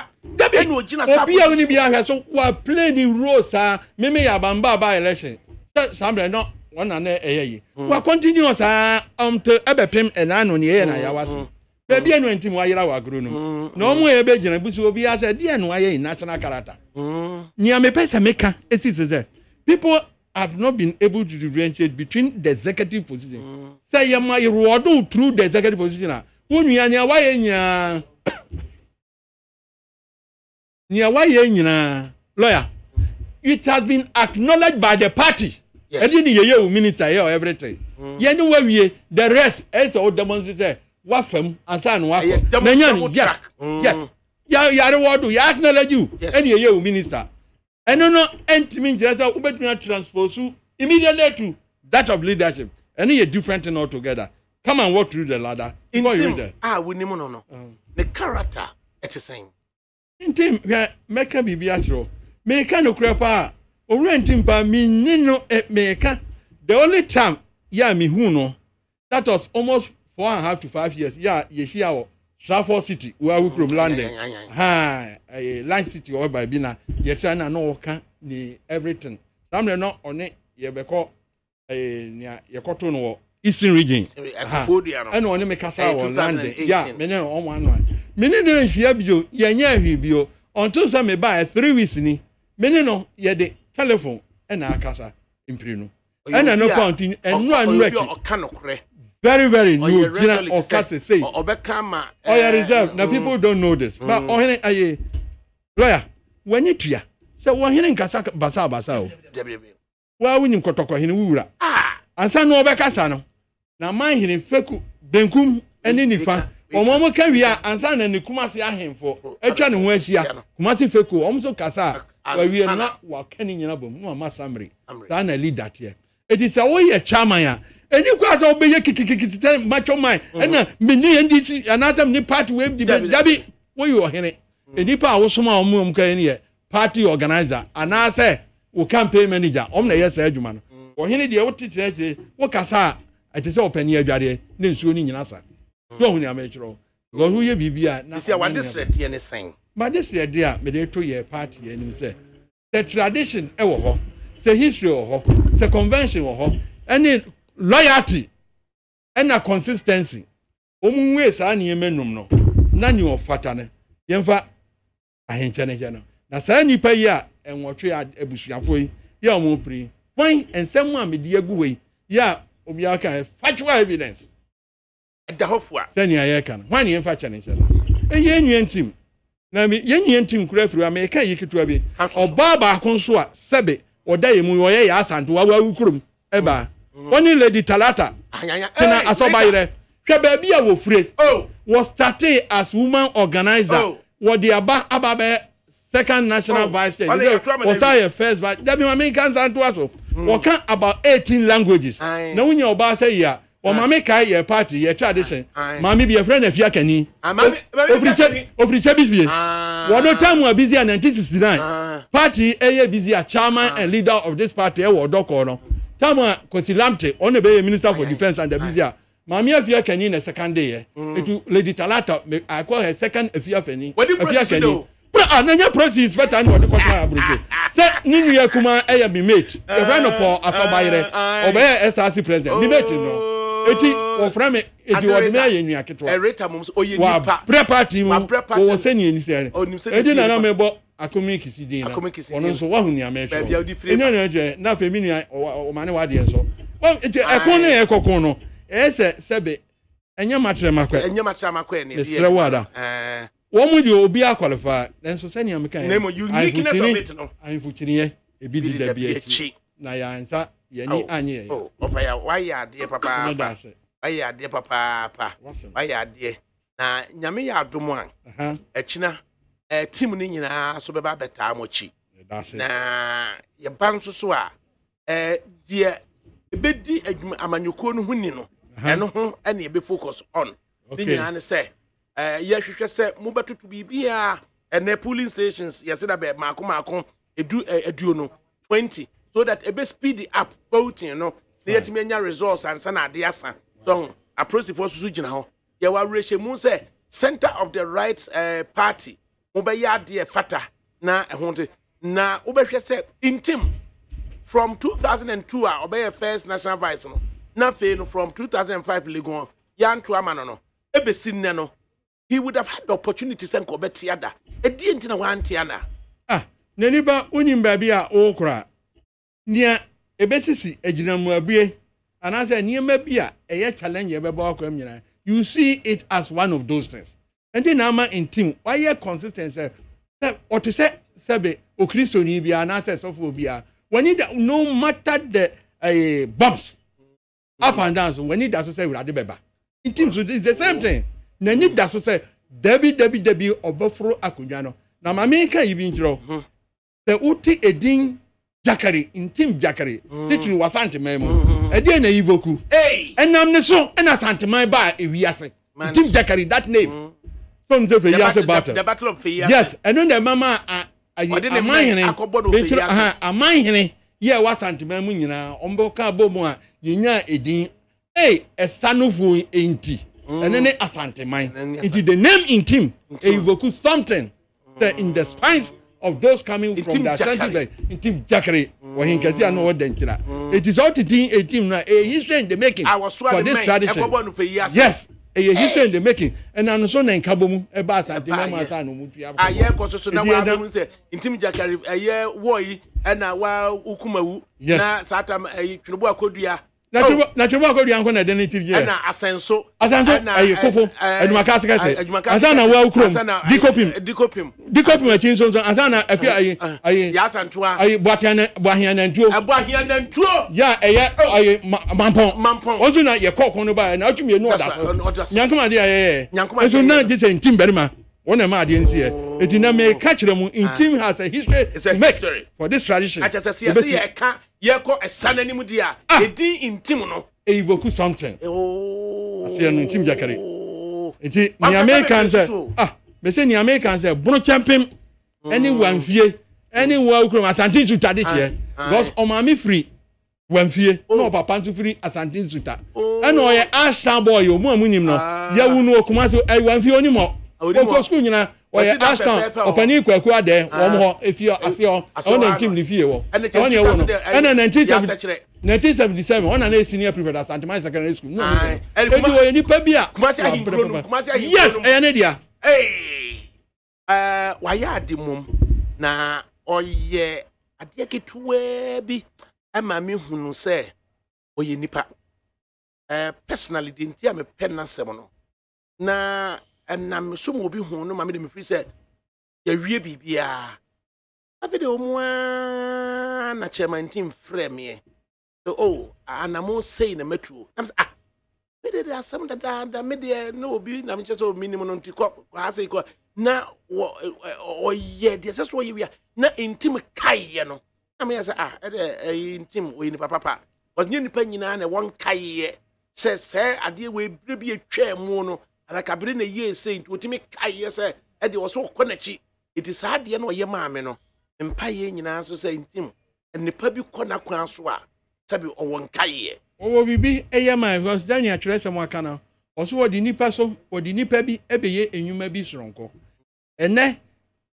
awurade nim eye dankwa busy a dombo tradition esinto aye beto enti na opeso yi ohenkese wunim de o wabadaye o wodo ya intim o me lead ye o ye kanea na edom na aka nyire mebo chidom adonten any chidom emfa kan ho na yemfa MPP enye history no ya ye pe no sanity aye opanyini ya ban ya ye kana asemi o ye former member in fact watra London ni lawyer ama wode ba Ghana usata wehwe omo ba ye omo dinim de ba ye ya ban aye KT Hammond na che to say London for ne ba papa and na che say ya ban nyi obi o ye kikiri nipa and so be dru ya obeye na famu de nei so gina ase ya anyi ntim so kan sa keke emu mamanyokuo no abakosemo a etimi guide you over the years ema hunu de sese oye no them di kan no a copy of the that feature article no yen sign and republish it or other platforms so electronically and for access to it lawyer nia okay nyese mabaha specifically ebia intimity yes and but mabaha me pese nokure ene niema ededi se niamunim na na say for the benefit of constitutional lawyers and I say omo aye pe ye chere se ni wani tua meme ya ba wunim unua se eye kokko a me ka se eye kokko eye tuntum a me ka se eye tuntum I'm sorry but I have to say this so be me doing kojina them court to them and describe vagina I must say it is vagina for people to know it senya wani tua wunim under family law yeah wokurum asante achem asieduwa versus njiwa who asemu esi court to them that the court can never be contaminated with the foul word the same thing and America some fancy mo pra konwa nyina me nua no obi akwa na so etim wadi mu nyina nim kai waye yaba ni eda na sie etimu mi ehim so kakra na akina anwuma etim di ura stadium wani etim anwuma di ura mu ni o tie na sakakra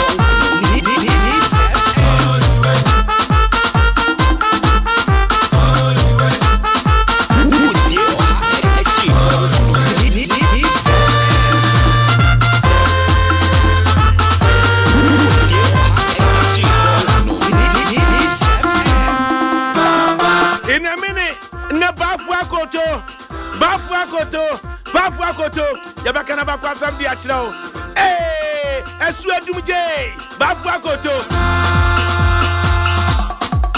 utie oha ekchi pono na wafka Dr. Onso Free Yakoto Mr. T Dr. Onso Free Yakoto Mr. T Kataza ADAKABRI Mamudu Wasioma was say a very interesting piece about this Bafuakoto esu edumje mede bramo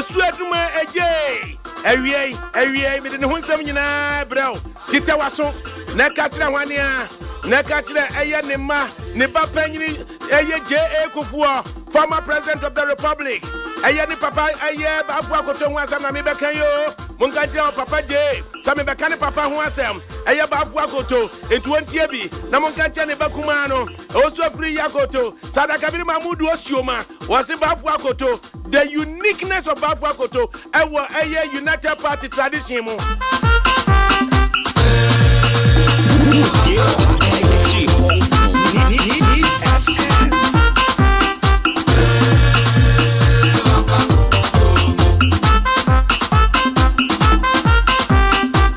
Tutieri nyina no abusa ho se edie ntina Bafu Akoto ni tini no efri hifa hey Bafu Akoto die tina ni tini na firi mu etie nei ozo Bafu Akoto se ni papa ni Bafu Akoto na obi asu nim se ni papa no a e recognition be na ho tieri nyina Salam alaikum ayilala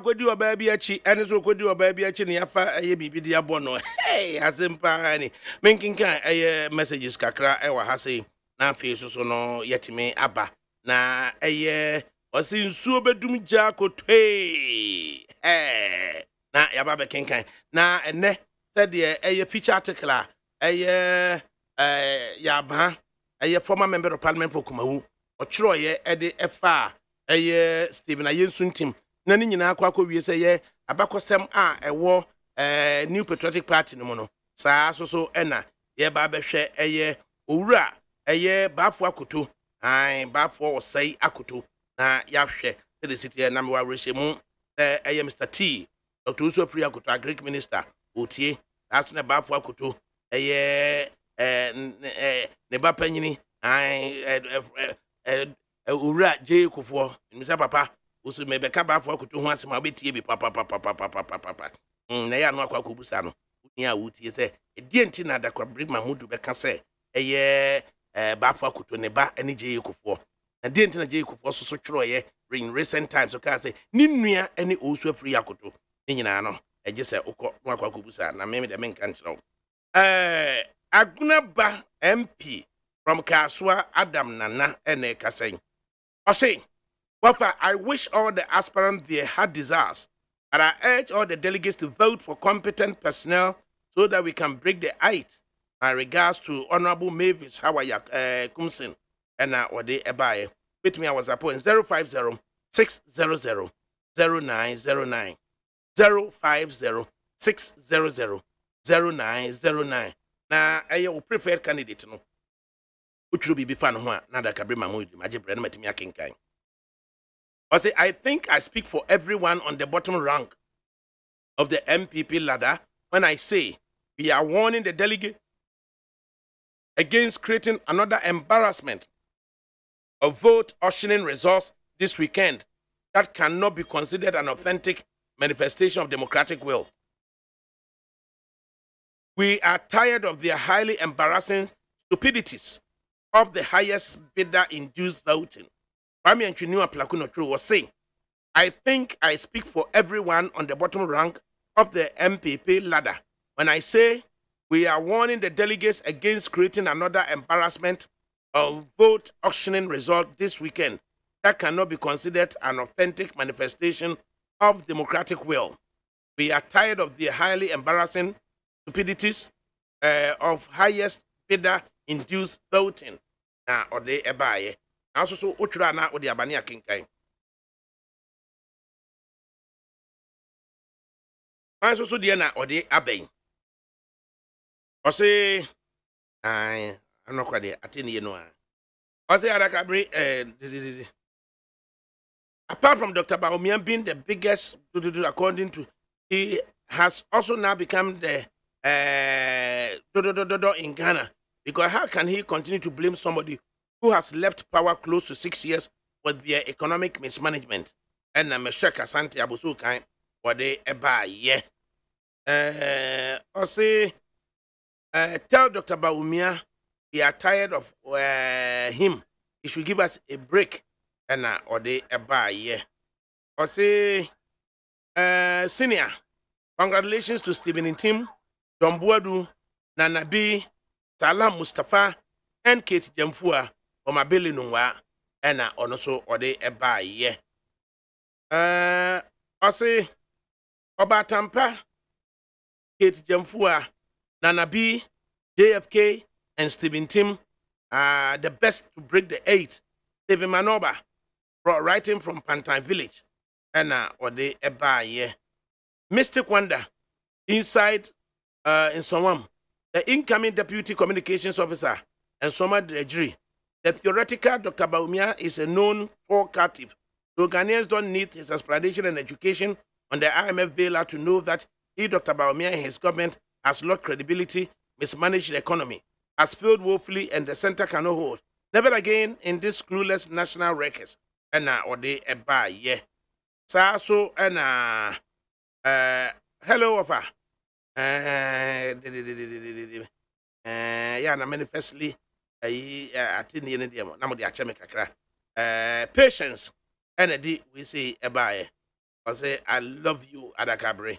And or they ebaye. Messages kakra. With me, I was up here on 050 600 0909.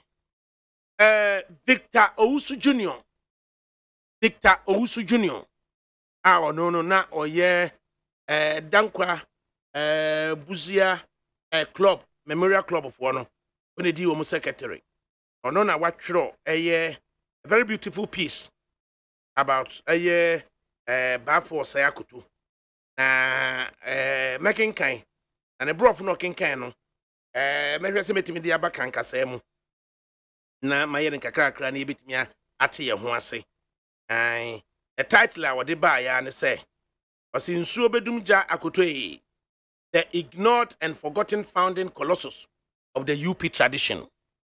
Was in Suobedumja Akutwe, the ignored and forgotten founding colossus of the UP tradition. The UP Amanyukono United Party, Amanyukono, baafo akoto a ye sare mra ne nsuo bedum gya akoto ane no de di kan be kan se nsuo bedum gya akoto the ignored and forgotten founding say Esther de ye yi ne awura fi no efa UP nsensem ho enti evito so sha ase no ana se ne watwe ne pen a wo betwero nsemfuo bi efa baafo sa akoto ho na baafo sa akoto yi no odo na koye fa kofare bai National Liberation Movement na nsempa bi hunti na ode National Liberation Movement ode baaye na wo sha ase no obeka ne nsuo bedum gya akoto yi ase ne sen say water will extinguish fire nsuo ne bedum gya na ose wo sha ase se sa kasai anase anwumi anase do besi afa ne bia no ye sha ase ka sa ansem no no victor so a wo twero krata no na ye won no at ye be won no ma ne bebe te sa kasa nsuo bedum gya akoto abra no onyini na onyini ye nyina soso no eda ho soso agigi na som ya na eye na nika se enu nti eno ye so obetwero bibia fa baafo sa akoto ho no eye sa abere ye mu aye hie no ono ode eye akode enwom eka se nsuo bedum gya akoto na ye ka chen se nsuo bedum gya akoto no na eye enwom bi anase kasa bia na eye CPP fo sa abere we se no na wo mo ede atwimomome ne ede ye kasa bi ema eye NLM fo etewa na ye ho eye den na edwayen na baafo sa akoto no ono ani ogya no a wodi eye Gokos amanyosem eye CPP otimi ene omudi si ani papa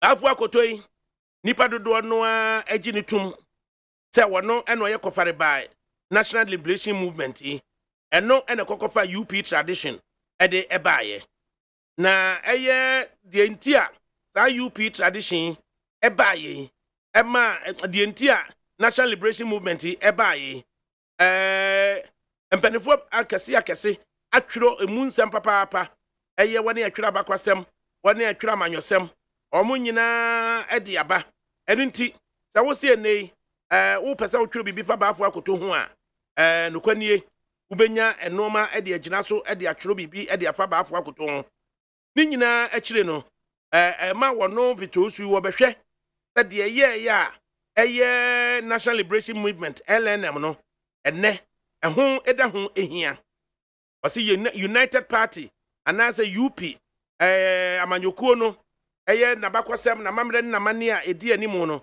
enne sa wo hwemu dia ede na eye baafo akoto ni NLM no ena ekofa de baaye na osi baafo akoto na wodi ye ebia na wose yesan ehwe ne biem ewo Ghana amanyosem mu vise baafo akoto eye na amanyosem obeye ye no utimi se yakokodu amanyosem ena baafo akoto beye ye etimi aboa so ama mpuntuo so etimi aba wo yabakosem mu osi baafo akoto yesi ye hwe baafo akoto dwuma a obebedi ye dia ede na ewose ye hwe eye ene amanyokuo amamre ni amane ye de timo no na de efiri mu ebaaye ne bia ye hunu a ne ye hwe ne yi a baafo akoto no ye be hunu ne bobre ene mmoa baafo akoto babeboa eno ena wo hwe eye efa we sei utoka se mo se the birth of the National Liberation Movement o se de ye National Liberation Movement no ye wo no itosu na atwero yi o se National Liberation Movement no ubaka no se ye wo ade bia enamase a ekofa baaye ane ye wo eye de jaso ekofa ya ede ebaaye into wo hwe ni mienu no se remote any immediate causes no o hwe de ne namase ekiri bia ekofa de baaye ane de ne ekofa de baaye a obehwe se ni nyina ene ade a ema sa National Liberation Movement na baaye o se mpanifo ni bi edi kan etworo ye no omo etworo ma ekosi se enoma bia agina so ema eye NLM no baaye eye koko bua na ewo se eye de bania yatumu za koko buo no eno ene ade obeka ne se eye ne ye kokofa NLM no ede baaye nanso so enoma bi wase a wuntimi enyi sa noma na wase no a ema eye NLM no etimi de baaye sa noma so a na wase no ɛno ɛna ma nipa bi na wo mani nyi no ma bi ho nipa bi na je se wo mo ɛwa mememfe nipa bi na abufuo bi wo mu ɛsa abufuo na ewo mu no ni nyinaa na ma koko buo no ɛma saa ade no epueye itina nipa bi ani nye nipa bi bo nwu asɛm bi so nipa bi bu afu no ma bi ho na saa nipa no ni nyinaa na koko buo no saa bre no ɛna kofa de baaye yenti a ɛyɛ bito so wo ka ne sei ni sɛ wo hwɛ ɛyɛ sɛ Alan Benz 1946 ɛyɛ amamra na wo hyehyɛ 1946 constitution no ekokosi 1954 abra ɛyɛ NLM no yɛte ya ni nyinaa no ɛna akɔ wie amewura mu de ɛyɛ ɛyɛ broni aban no wɔyɛ ne sɛ santefoɔ no otwi omadi na ɛma ɛyɛ santefoɔ na yɛde wɔn ba ɛyɛ mmarahyɛ bedwam that time no friend legislative assembly na yɛde ba bɛka ɛyɛ colony wɔn na ɛwɔ enkran ɛne ɛyɛ ɛne apueye mantam mu ɛne ɛyɛ finfin mantam mu ɛne atoye mantam wɔn na ɛyɛ colony no na ba se yɛde santefoɔ yɛde yɛsoso ɛba mmarahyɛ ebedwam abɛka wɔn ho no ni nyinaa no ɛyɛ sɛ yɛtimi di santefoɔ no bɛka ɛyɛ colony foɔ no ni enya legislative assembly no a na kyɛ sɛ timi ama sɛ yɛ nyinaa no ɛsɛ ɛkoro yɛ ɛde aba yɛ kwan mu na saa nsɛm wɔ ɛsɛ mu nyinaa no ɔse wokɔ WM Haley ni book Haley rather WM Haley HIILEY WM Haley ɔno ɛna wɔyɛ ne sɛ edubre bi ɛma na afi ne santefoɔ wɔn mo ɛhwɛ sɛ wɔn mo nkoa no kom bedi wɔn ho so ɛgye sɛ nka santefoɔ ne tom baabi ɛno nti ɛna wɔn kɔfa ɛyɛ agyinatukuo bi a ne from Confederacy Council ɛba sɛ yɛbɛtumi agye atom sɛ Confederacy Council no ɛnoa ɛbɛyɛ mmarahyɛ bedwa ɛne amamuo no tumiɛ baabi a ɛbɛpire bɛba ɛna ɛkɔwie sɛ saa amanyɔsɛm a yɛbɛtumi de asante aba bɛka ɛyɛ Gold Coast colony no ho no ne nyinaa no 46 constitution no ɛde ɛbae na ɛyɛ sɛ ɛbɛdum agya no a na nka asante pɛ sɛ ɔno nko anko ɔde no ho no enti na ayɛ te sɛ deɛ ehia ma sɛ yɛbɛtumi ayɛ dɛ yɛbɛtumi ama saa nsɛm wei apagya enti ɔso ekowie sɛ na nipa dodoɔ no a ɛbotaeɛ no sɛ enka sɛ Alan Benz constitution no enka ɛba abɛma asante sanka asante ya enka sɛ yɛbɛnya yamamra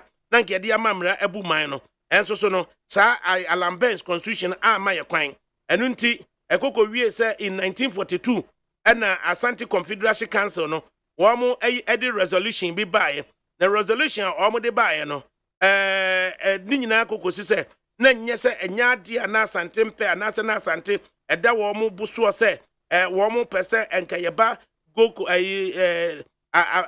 mmarahyɛ bedwam ɛwɔ Gold Coast colony ha se nanso so no asante ɛsesa n'adwene ɛna asante yɛ sɛ yɛma wɔn mo ankasa nipa mmra ɛyɛ Gold Coast legislative council honom in 1943 ɛna saa asɛm ɛhyɛ aseɛ edini kan na ɛyɛ asante ɛsɛ 1946 ne 1954 asante ɛni representation ɛwɔ mmarahyɛ bedwam honom kɛse sɛnka wɔn pɛ no enti sɛ mmarahyɛ bedwam honom no Benz constitution no asante yɛma wɔn nkonwa maako nan pɛ yɛma nkonwa maako nan pɛ enti asante ɛfa ne sɛ nkonwa nan na yɛde ama yɛn no enye ade a ɛhwɛ ani ɔmobu anyu so efiri sɛ wohwɛ sika na efira asante ɛne sɛ de na asante si so no a na ɔmo nte aseɛ sɛ yɛba bɛma wɔ ɔmo ɛyɛ akonwa ɛnan pɛ ɛwɔ Benz constitution no ɛne nti ɛba sɛ yɛ toato adwen ana yɛ soso adwene no de kɔba ya ne sɛ 1948 yo no a ɛba ɛyɛ Ghana ha sɛ ɛyɛ colony ne nyinaa ne sɛ owura EO Asafo Agye ɔno na ɔyɛ nipa nan na no mu gina mu asante no na Asafo Agye ɛka ho ɛna ɔde baayɛ na wei ɔka no ɛyɛ poto kasɛm na menhwɛ ne sɛ me de be free poto kasɛm no ɛde aba kankasa no mana editie EO Asafo Agye na ka ɔse regard should be given to equality of representation of the territorial units in the country, namely the colony, Asante, and the Northern Territories, and that there should be no preponderance of representation of any one territorial unit. So, ni nyina ne se ɔse asɛm a ɛda hɔ etia wapɛ sɛ sebase ne yɛse yɛka Asante ɛne ɛyɛ colony any Northern Territories no at the abomini nyina ye ba was say ense obi etimi edi obi eso na wey na Van Leer Commission report no so a eba say de ebeti ahyehye eye enipa efri abato mpesua so ahodo ne de aba tabra ne ye kwakoye 1954 assembly no ne ye kɔ no eba say afedi enipa bi eni bre pa ema CPP fo kora ye den o mani bre enti santefo no say sa assembly no yemma asantefo no eye nkonwa makomako aduasa 1954 no na asante pe nkonwa makomako aduasa enti asante pe eye nkonwa makomako aduasa no sei na producer ono na ne secretary no wo Minister of Justice or Shasie producer so na semokan no memfamfiri eye potokasa no emfamra akankasa mu and this is a direct quotation. I say I have got a mandate from CPP members in Kumasi to ask for 30 seats. As I have already stated, this matter cropped up during the Kuze committee meeting, and the only compromise which was arrived at was that Asante should be given 1/4 of the representation.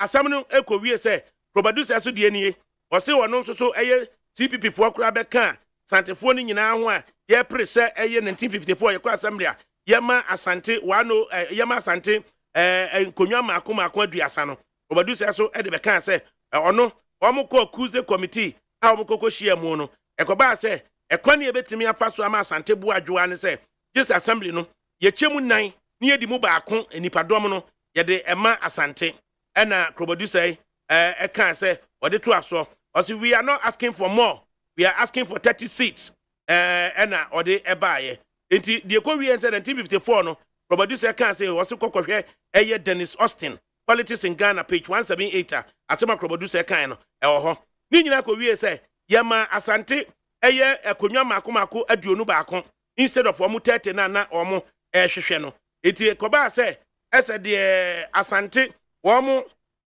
ani da so no ye kokko twetwene anase ye to na jeje mu so de toto se eba se gokos enkonwa hodo a ye de ma womu legislative assembly no na fe so no wo de ba mu a na kwakọ wie se asantefo na ni anye ye CPP fo kra no me asantefo no mani anye etoso mienu o se CPP ye adomtifo no so Richard Rathbone ena ono so ye ni hwehwemu ena wode etwero ni book Opposition in Ghana, the National Liberation Movement.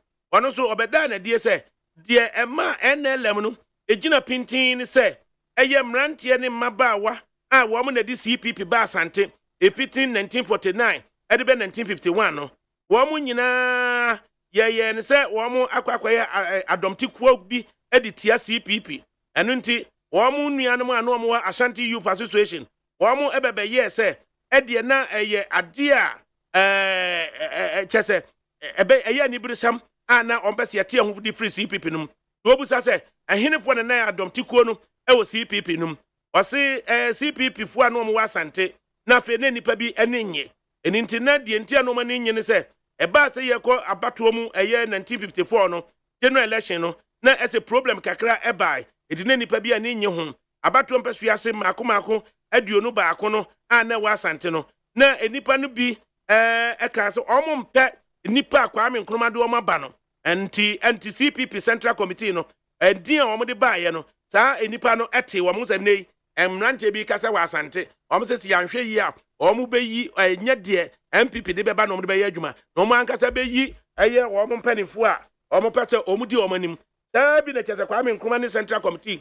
CPP eyi nipa bi wa asante no emrante ne wa asante no eka se da bi omo mfanye adwuma enti eka nafua mako enkron ema ye kwakoto aba no ena asante omu eyi enipa mako aduo wotwe baako wo na CP enkroma ebo wo mu de ne se ye yi wo mu nyina adi enti omu kokoye rally ewo Subin Valley ena Kwame Nkrumah yi enipa asantefo mrantie no mako aduo wotwe baako no oyi wo mu nyina adi enti sa nipa no CP fo yi wo mu nyina adi no eno ena ma mrantie bi esoriye ewo asante a chese omo yese de ne ye mpe CPP no ya fe to so miensa ansa na koko obuo no ebebe mu ade ani osi we ni asem kese no a ekokofa eye NLM no ede baaye osi baafo akoto ene okaye ewo ne book ne krata wo twero ye autobiography no struggle against dictatorship osi krata pa no atoso aduasa 9 page 34 na osi de ye ma fedia santifo no sori ye eti ase de ye bu omo bukata na ye ni no kura bi mfama wo mo efa kwane efa so akoko buo ye de baaye no enie osi eye sanabusumi ni de toso edumiensa eye afi apem wa ha ahankron aduonum enan on August 13 1954 osi aban no ede mra bi baaye ye frɛ no Cocoa Duty Development Funds Bill osi Cocoa Duty Development Funds Bill eye sa mra no ni e frɛ no cocoa mpunto sika ye de to wonom ena koba sɛ cocoa buo no ye de akwa akɔhye eye pound miensa ene shilling no edumienum 3 pounds 12 shillings a che sɛ cocoa bag no 60 pounds no saa ne ye de bagye a che sɛ so hwɛ mu a ewiase nyina ne cocoa na ne ye kwa akɔtɔn no eye pound no eye bag ba ko no ya ton amanone ye chemu miensa ene ye de ba ko bre kuani no e wo Ghana ha se enti wei ene nipa ne bi bufu ye se ya bi enye sei ena mo ye campaign no eye mo ka se mo de beye na chese kwa me nkroma kwa akotwa eye 5 pounds note foforo kra wo de aba asa 5 pounds note no obi ate ase se ene ne ye de ba betua koko enti na chese o mo nte ase ne se koko ne ye beto no 5 pounds ye beto no 5 pounds broni be na ka kire kwa me nkroma se o ton 5 pounds kwa me nkroma edi be yo okoto ne 3 pounds 12 shillings e ma kwa me nkroma so ti ase etini nyina se ye be ma kwa me nkroma ti ase se udie se untimi mfa nyi 5 pounds no kwa na pa koko no pa di 4 pounds ni nyina kwa me nkroma antie na no ena baafo akoto ena chese wo kana sem nie na yei otwero de brofo na me kana poto kasem na masan de aba eye akankasem baafo akoto narrate and this is a direct quotation. I say, at my residence, I was approached by Messrs. Osesibe Mensa, Opanyin Teria, Kusiampofo, and 6 others who complained bitterly to me about their disappointment with the CPP. Inspired by the fact that the young men were staunch CPP members, I asked them to go and return the next evening.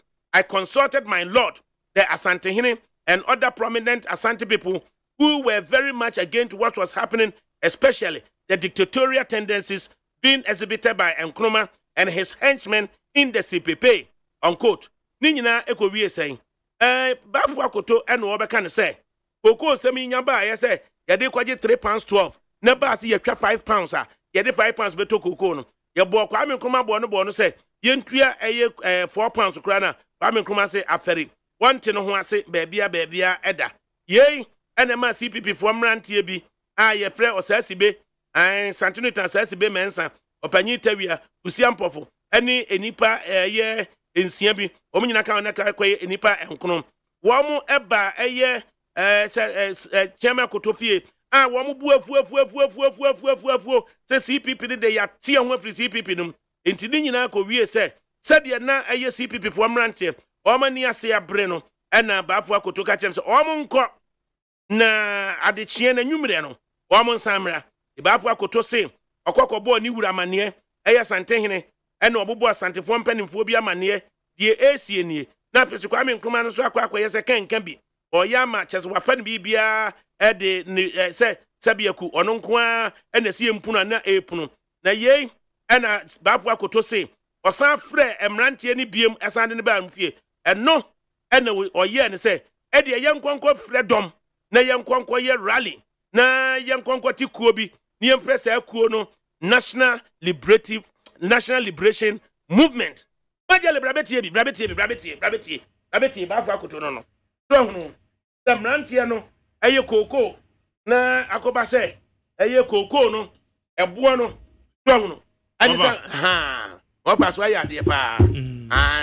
Wonam pe job. Utility. Enura no pa watia. Enura na jo watia. Enura no pa watia. Okoya wose wonya ne wo famusa. Obesan ba beta ne wo fachi. Ya me nshira watia na. Na wo fadidi anu ama bia di. Sa pepe. Obaze bi okoye de. But the history pa na man no. Ayo pa the premise na wo sha say the true one no ne So baafo akoto ene ye kan ye baafo akoto mu. Baafo akoto. So ye kan ye yirim. Eti branch no. Eye Aswansi community center. So once maka kire oh yeah waka da. Aswansi community center. Ene omo ye meeting no na ma bufuo ba ye. Okay. Say sika no so a Kwame Nkrumah £5 na wan fa koko na anyi a. Odege £3 12 no. Na ni nyina ne say Bedema ene na finance minister. Enti ye say what is sika na to. Eno no odi bi kokote 47 Ghana Education Trust Fund schools no. Or they kokote ye. Enti Swadro Secondary School. Swadro Secondary School kan ho. First December 1958. And ye be ye Odan Secondary School. Achese Secondary School. So no. Enti na chese koko akuafo no. Ebo ti mranti ebufu ye no. Ene se wo ko dwanto ye ho. Ekoto dwan no. Ekoko twa ye. Ewo subuni no mu. Eko baafo akoto fie. So no. Ko baafo akoto fie. Baafo akoto ni photo fefe na wa he. Isi yan kanche osu afiri akoto.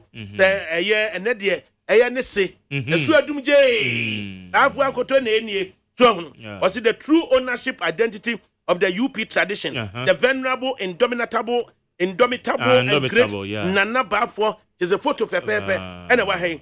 And after the time we try dwan no. And then so photo no wa say. Kimi wie no ma for dem osu afiri akoto. So no. Se ne edwan na ye twa ye de te NLM no. So no. And I was in says be and I just a war but ama ye de Fred Domino say Yamma Yameshiamu, I was Subin Valley. Okay. Time September 1954. It was a photo in Nigeria. Says be suit was Hannah Betty. That annex was your metro or your metro papa. And son and Nina Mono. Time ye trade grano and a grand and just a dust as be concert. Okay. Can fit up with Triadria. I just an amendment and a way and I'm ranting a trade grand. Was it the ship that was slaughtered to the gods to officially announced to all Asantis the formation of the NLM. Carried on the broad shoulders of Asasi Mensa. Within 1 week, Chesenwana Metro Sudiakui. It a very photo by photo we are just a rare photo of a NLM. Tamo Motiano. And ye trade gano. Anna Wamo a trade gan we and Wamo the two my man nim Ujani Dasasi Mensa Council and Cancer Yate National Liberation Movement. So no, it that be aya say busame. So mo National Liberation Movement ni wie no. Uko Kumasi a kejetia ono no. Zoo ono na we dey branch dey akọ. Your friend say Confanachi Teaching Hospital. Teaching Hospital. So okay. We dey go Children Hospital. E ho no na ne ye horo ka ho. Eti na che say eye esremfuo bi a no mo ho no ma no mo horo ka no. The man that word nakama. It just omba mo horo ka no. Me ka na ebe nakama. It the ban say no. And I just say yenya ti NLM ni wie no. And I'm go for kwati goose ha. Esremfuo no so. E dom kwati goose asremfuo no so no. And the CPP for the mass asremfuo no ba bi tena ye wa Aswansi. Oh. The mass CPP no stronghold the Aswansi. And the Baafo akoto so no so ti Asante no time. So no. It just a man o mo so ade ekoko pie mu ewo Asante no time. Eno no. It says be and afede dan ko ho. Afede an chebiada. Afede nipa na ekukuru Asante. So no. Afede de koko and tokwai ababe gina mu se pinso. Wow. A just a nipa ni abe. Enti Asante pioneer. Asante pioneer no. Abana na ye de ne fe no. John Wallace Chibu. I just no one person people and crack. Enti editorial. Asante pioneer ebo ye ni. Menka na poto kasem. Na fe ye de aba akanka sem. As great events. From little Coastal Spring. Okay. Like an innocent match flame. The strange attitude of the all-African CPP government to the simple demand for a higher local price of cocoa has gone a long way to threaten to set ablaze the petrol dump of Asante nationalism.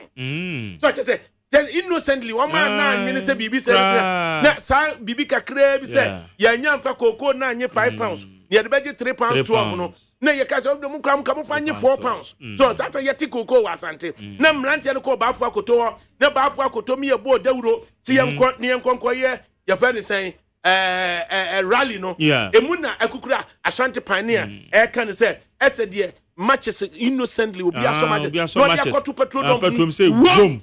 And eso mu Asante. Eso mu Asante no. O say afedie on Saturday, September 19, 1954 no.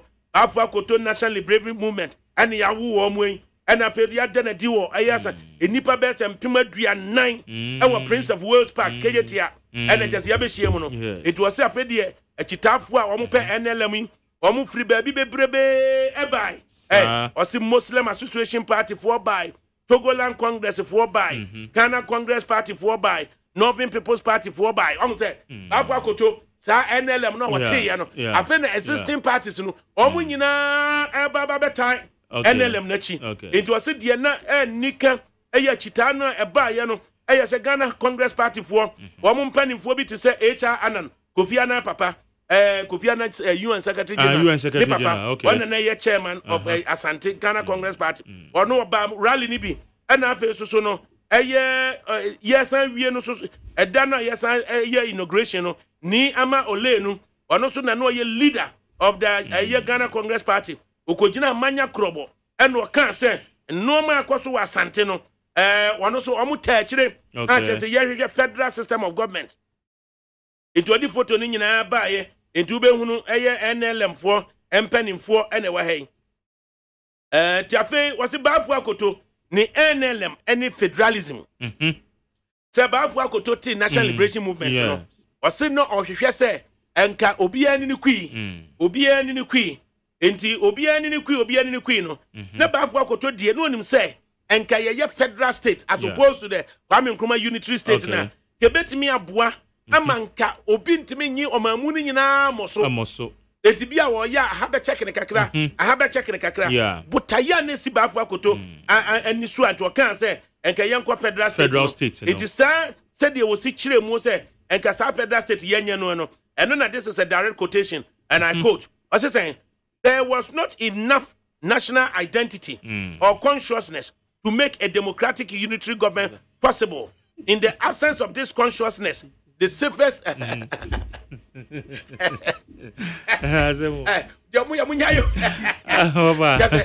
you are traffic, I don't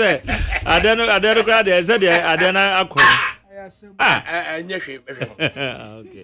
And I do because if you are the with you, once you says a black boy, and if you are doing your cry, and you cry, and be on your back.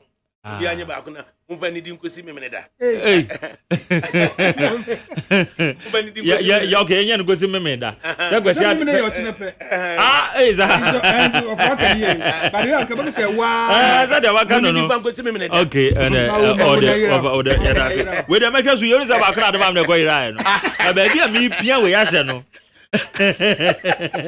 ba bia mi pia we ya se no azem na diko you know man she do over for the past we name kai crash physical cry rather we dey here to be the amount mo fa we need nkosi memeda okay ya na mo mo dey aso say mo be ko stadium man ko stadium ma me man kwa me hwe mo oh ya be ko in fact udi kra ka ho ma dia de bia me yes say po na me no be hu ko but enya be de yan kan brekwe na u host yes time oh time de mbai but de bia na just order ma me kinkan ba afọ akutu anta mo ba de a e de mehwe mo ahwe nipa bibiri oh yes ya beba ade ba no ya kra me yire se de ade no kono conference bi kwa wo da fie ime anya se bi wa fa so ka de bi anya kokofodua ya na conference out tamale mu ko man good tamale po na kan be tamale man ko tamale u jan ona so saa ma de chi asema mo ka mo nyai mo betre mo ko program on kan han ko da fie wa fa menye dia wo kan that do elections no say omo ye into the night elections no into the night it's a result no da na me de kan kra fie dada o ba ba be coalition e be ko so kra na e bo be 12 12 no ase ye be Matthew okay nyahwe mi ame baby am be da me na mehwe that's all ade no kwa na kra ye na bi stadium udi me mam baby am be da obi aye so be ba hobi me yero no problem akola num no no problem ana me de answer obenya driver obe drive wo maka esi wo me ya kofa wo ma o me den sa o say no problem say no da ka nim da say for again so o ka ma ba da ka se be ma okay ka wo ma fine o tsaya ye wo ho okay enti ba fu akoto asemi na make and ba fu akoto wa kire die ntia na ese sa time no na emu achiche. And those was there was not enough national identity and consciousness to make a democratic unitary government possible. We say obi free say me free ha. Me free ha. Me free ha. Ndu say Kwame Nkrumah na ye unitary he say ye nyina ye nkɔ boarding school mom. Na nkanya sa na nkakane ne de. Nkacha say wo. Me free boarding school na ma liberalize ye ho. It never for akoto prison. Na ye nya nyintum say ye nyina ye ba ko sa. Say ye be kan bom say ye nyina no. Ya kan ya bom say ye di bu man no. Nti eno ene koko wie say. Okay.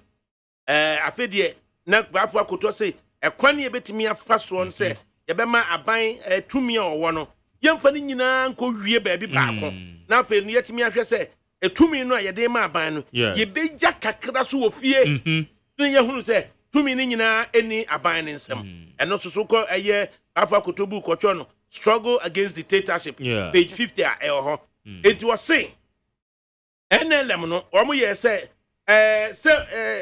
ye chiche omanum say federalism no enye the same as separatism. Okay. So ti mu say nipa bi ka say yate ye ho ntu say yate ye ho no separatism but federalism no enye say yate ye ho eno an say ye jetumi ni kakra e ofie enso so no no free say senka federalism no eno so ye another form senka ye nyina ye betimi aye baako na san wo hu say ye betimi aye say bibi na oman no bia tumi no wo mfimfin no enko yie no a kakra na ye gya ne fie no ye betimi de aba hwehye enoma kakra enso so no enipa bi ante ase e na ekoba se Ashanti constitution ye de ba de a apene nipa bi ahya ase e friend say mateme ho to say ye nhye no so say NP National Liberation Movement no wo mu efa kwan bebre so say omu be kire mu say enye yate ho ene ye de ba ena eno so ekoba say wo mu nipa ni ye kan say ye kofa twi kasa bi di ba ye federalism no mateme ho ana yate ho ani nyina che say yate ho no I have separated myself and now we have separated ourselves na way ena yate ho no ena CPP for edi huru NLM for ne say oh before we don beso mo to mo free Ghana on beso mo to mo free Ghana enti ene nyina no enkrofo beso mo huru eye UP for na o mo se yate ho enti ene MPP kura nkofo huru o ma yes oh mateme ho for aha na nso so bafo akoto se odu die ntia no o hwehwe se enke betimi anya federal arrangement no edi free eye independence time yes ye hwe independence no o se so wo hwemu a in October 1942 Ashanti Confederacy Council no wo the resolution bi ebai the resolution no ekoko wie se enye se bia ye pe ana se ye ni ji age ho se Asante ye call legislative council no ye be mo bia represent yen nti Asante de no mani age wo mo Confederacy Council no ho it is the same way say no and the colonial secretary the governor no say Alan Barnes or churo in the colonial office in 1948 okotro say ye di golden stool ni eba ye no Kumasi Nsase 1942 de akwa di kuma Asantefo no ama Asantefo no full authority wo Kumasi Asase so since 1942 no ye restore confederacy no enti se Kobani say dia na ese wo mo ni colony no wo mo ni Northern Territory no and say transported a protectorate Togo no ye no mo ni hwe ka enti ye ena baafo akoto ye to aso no Santehene ena in October 1943 Santehene na ekasai na Santehene ehia dom no a okasa no Santehene enipa bi ehemfo every colony ekọ no ho so that is omu free crime any present day eastern region ne western region ne central region no na from colony no omu ko Santehene ho Santehene asem kan no ma me mfa nko akankase me mfa nko potokasem ansa na masadi aba o say this is not the first time that we have realized or been made to realize the need for cooperation between Asante and the colony. And it was it and your first time in here I ever kasa Asante ye ni colony no yenka enye debe emumu so no and o tracy say the entire yentimi enka mumu no Sante hine sa kan brofum or say trace the obstacle to their coming together to, and this is a direct quotation, selfishness, the outcome of a narrow and conservative way of thinking. There has been lurking in the breast of some of you in the colony the fear that if you fall with Asante, we shall seek to dominate you. I would like you to dispel any such uncalled fears, for the days of our imperialistic aspirations are past and forgotten. What we aim at now is not sort of federalism, federation which in the past we tried to force on you with the sword, by one in which we all of us on our own accord shall freely enter. Yeah. It is to us a federalism, a federation based not on subjection, but on love. Something in a him for every colony. Okay. Accord asante. Now when no mudi nkomono, and a something in Baba can say. And yet a bredi can a Baba can say. I was say a year asante, any a year colony no, ya back. That the entire yentimin back on say, I mo him for being in the baby and Maba Haseno. Munina mu ye dear enti, and a munina mu found some quam pam. So we I said Moquam home. Nothing so as a dear Martinez, and Nimu, so and nona ama a sheshem be said, Samonia Santi Cabomua. As a Asante, Ebajamoso, oh, as a man, 1943, Santine Cano, Senipa be free as Santia Diaboso, as Santia Diaboso, and no Kaye. Nay, me per se, Miss Santine, a catch them say, Sour howling in Anna, drinking, when you free moon, and yet Titinua as a dear, ye better shamoso, Eddie, a conjum assassination, a trim, and not the Encabamuna, a Yankabamunya, the a year a kuma, ABC Simon Fin, Nemo Yankabamua. Yenina yadi pe ebegidi atumu na yadi odo na yetimi dia yadwuma santin ne eka say it is a wotie santin asem na oka ye ne dia na je say ansa na eye independent struggle no be hase kwa no na asante ahase say enka ye benya this is a direct quotation loose form of association with the rest of the country based on federalism. Yeah, okay. So no okay. It's na ya safuma for be can say santin him for amwa for independence how do you take it? Because 1943, the Asante can be. I don't know. Tell us, you know, to me, Yabaco. Or Bassa, when you know, be patch on the crash, be on one who say, be a baby or caco, you know. A photo, a year and him for was a group picture of Asante Hene and the delegates of the chiefs from the colony and the northern territories who discussed the independence issue in October 1943. Afuakoto is standing in the front row, fourth left. It is at and photo in the way. Very nice photograph. I him for free is slim and him for free a year. Eponano eba ya omune santi ni be hie mu asante a ya hwehwe se ebetime ni nyina baafo akoto edimu tintiman okay edibaafo akoto ni wo be kire se sa meeting we ye kire no na eye joint provincial council of chiefs so no eye epoano hemfo no ene asantefo ene asante confederation council ene municipalities no omu nyina di proposal ekoma governor Alan Benz say ye pay independence for Gold Coast. Nete say him for not petitioner. Omde koma Alan Benz no. Sante hin ne die animu. Eye kumase e no mo ye no. Eti osi se be ye be ko eye nkrata mu ntino. Na nemme buru no ebetimi ehunu ntino. Ni nyina ne say sa na nanem himfu yi no.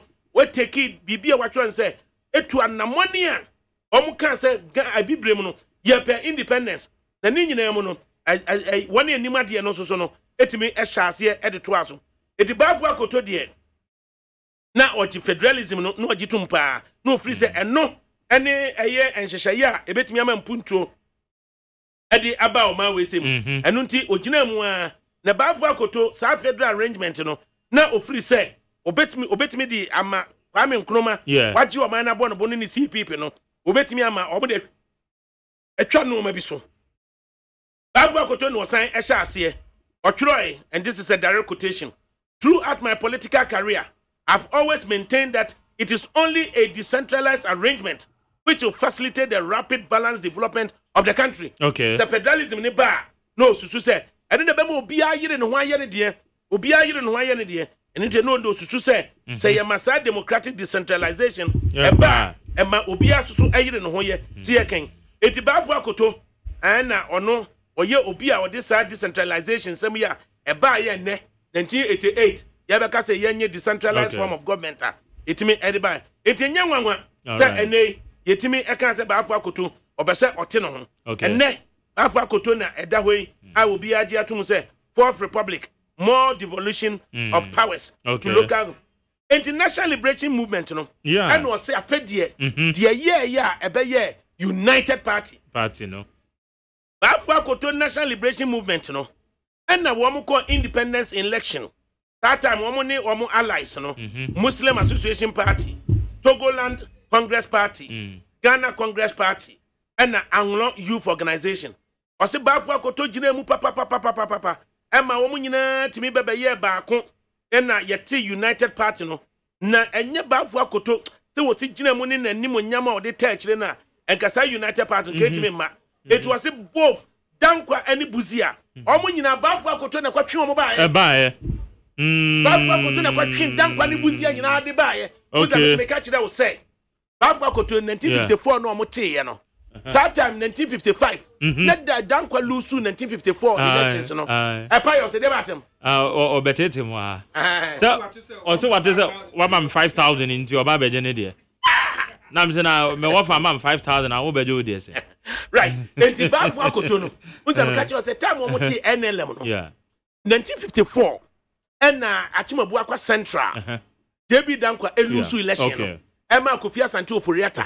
Yeah. Who's a Yabankan this year? Okay, Metipa. And above a year or JB Dankwa call United States. So we'll call you and acquire Juma. To Jaikoi. Ojaikoi, you know. 1955. Yes. And a Dankwa buy. The Dankwa 55 no buy a period because 56 election. And now, or said by Sassy Bay man say, one of your smart money buying crime. Okay. Ebe Fred Dankwa say woman and ye be rally. The next time Dankwa no to me rattle. All right. And he says be na ye man ba for kotomi am be fa Dankwa de ne ba sante. Emma Dankwa be gina wana no kure no rattle ye. And no mo de ne ye chairman of the NLM Wakra. Colony no. It was our 56 election no on the ticket of NLM no. NLM no. Strong. And was Lusuma master nimo. Wow. In 1956 election in here. Results no ene da hey. Okay. But not BBC say ban say na yes avoidance of a discriminatory act no.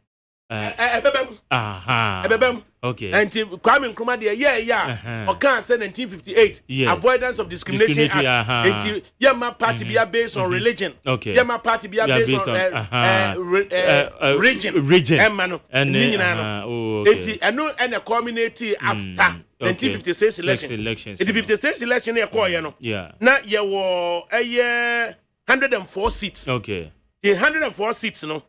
And Saddles Asante were 23 seats. Yeah. They can't, you know. No more 30, and more 23, 21. It's the Convention People's Party for 398,141, representing 57.10%. Okay. And no more 71 seats out of the 104. It's based on the 54 election, you know. A year CPP lose 1 seat out of almost 72, no. About 71. And the National Liberation Movement. Onya 145,657 votes, representing 20.89%. It was 12 new seats. Because as in 1954 no or September NLM no in 55. Yeah. And a CPP candidate was it John Bedu? Okay. Onya accident. Onya accident. That was the first offense time by election. And NLM echo by election BF Kusi near Little Tiger our parliament on the winning. Okay. So it be forced 1956 election ground. Ama NLM no just woman yabi. Okay. All right. Okay. And the NLM no it's sitting and the Northern People's Party. Wamunya 72,440. Okay. Represented 10.39%. And so Wamunya 10.39% no. Omunya 15 seats. Okay. And sir, and the Togoland Congress, Omunya 20,352, representing 2.92%. So now Omusunya 2 seats. All right. So no, -1. Okay. And a buy. Now, the Muslim Association Party. When the she mammy, I send him a message. Janet, respond to mammy. Oh, what's my tenenka? You see, when she mammy, Janet, ADAKABRI what to unka. Mama Janet. Offer so at unka why? But yana, it would win ya be mammy. Hey! Tessia! Jab cannot do nearby. Jab cannot do nearby. So, Germany. And he says, Siano. Now, Obesima Yibi. Na yeno eja jize minyade oka ba tete akoma bi na me nako me offer ai wada roma oh yeah do kwa yi fine Federation of Youth almost 10,745 representing 1.54% and almost seat back. The Federation of Youth for no almost G almost seat in be every CPP and the independent for no almost 38,811 5.57%. It's independent for no almost lose 2 and 9 seats and omanya 2 say so and the 104 and the total people are almost to abano 697,257 voters out of 1.392 million. Okay. In the same time, question say 10 out no. They just say a low. Okay. So no. The nipa 1.392 million kotuaba. That's 697. At the time Kwame Nkrumah winning a year independent elections no 1956 no. And now Otu and more say at the na NLM. Any woman can win no. Or no better than your no. No better than your no. And no Kokofa Avoidance of Discrimination Act on December 31, 1957. Okay. The new independence no 6 months later. Yeah. And now in 1958 and a couple years say I feel the parties based on race. Yes. Religion. Based on race, region, and religion. Omunyina ba say yamutu. Enti NLM no and Bafwa Koto and nyina omukabo mu no omute dia ben United Party. It's the United Party no na ukoko share daily graphic na de baye. Monday October 7, 1957 and daily graphic de baye was say the new opposition. Yeah. Was 6 parties combined. Okay. And the baye say Dr. K.A. Buzia, the leader of the parliamentary opposition, announced in a press statement issued at Kumasi yesterday that 6 opposition groups had agreed to unite into one political party. In the Buzia statement, and Ekoba said, Northern People's Party, the Muslim Association Party, the National Liberation Movement, the Gan Adangbe Shifumukpe, the Wasau Youth Organization, and the Asante Youth Organization, in the conference at Kumasi, have resolved that in order to achieve our national aspirations of setting up a true democratic government, our various organizations be constituted into one political body. A working committee has been appointed to plan the details of the details, including policy and inauguration, and to report to another conference of our organization at Accra next Sunday, October 13. So, and I say, and October 14. It was October 7. October 14. And omdi edini baye. Edini no say was a name for new opposition. And then also so they say the national opposition, which is an amalgamation of 6 parties, is to be called the National Party. This was announced in Accra last night by Dr. K.A. Buzia, parliamentary leader of the opposition. Opposition, okay. It is not Buzia. That time, we United Party do be kind of. And Asante Mai Council a support to Buzia against Dankwa. In the Buzia that time when she the Methodist for and Buzia Abba and the Ghana Congress Party. The Buzia a leader of the opposition. Okay. And the Buzia where they be or they a leader. No nama United Party no parliamentary United Party no. Okay. Buzia a year leader. Okay. So no. Into at a point you know. And the bar said Domo 1951-54 no na a Domo until say United Party no Buzia be take and umpo Buzia san dwane kwa abroche no Domo ne san be take over emo de koy enti was say the political and traditional vicissitudes of Bafwa Koto hunamane was Kwame Nkrumah ne ni abre it was a family for by Preventive Detention Act in 1958 and no my United Party for no ho chire wo mo papa enti wo mo mpanimfo nyina ye chechire wo mo abra ya mfo manko gina mra no Bafwa Koto no ka ho ne eche no e Bafwa Koto ka se de be chire no wukuada November 11 1959 na ye be chire ne kan nipa enso nipa watwe achi o osasibe anyina se hene osasibe mensa ono dudwane to no no macho ya che no ena Malam Alidu Kramo ya che no na nantwibu asiako nkofa hene ya che no wakuda nso ya che no eke edu se ya che no bike owusu ya che no panifoi ya chichiro mu nyina also refer to page 59 to 60 struggle against dictatorship Bafwa Koto na eken the Bafwa Koto si ohunu bi papa na ni nyina se ye ye ne yapa ne say baafo akoto se oda prison ho ena ne ba ewu yam ye ne ba na yie awanko hu ne ba no awanko ne ba no so enti baafo akoto na oye obi ana odo ne ma yie odo abusua no susu yie enti oso oda prison ho no no na eye ne ma no na ne ma ne ye aduasa and 34 children and oda prison and I was saying na ayade na ha no pa yie said dem kwada ne titiem ho na betete nkwada na je so so free akoto so wotimi tuto mu e de besene ko Cambridge University a so ayade na ne nua ba akoso no no so ye doctor so nti ba fa akoto ma no susua ade so hu no na was said de ye ne ya pa se eye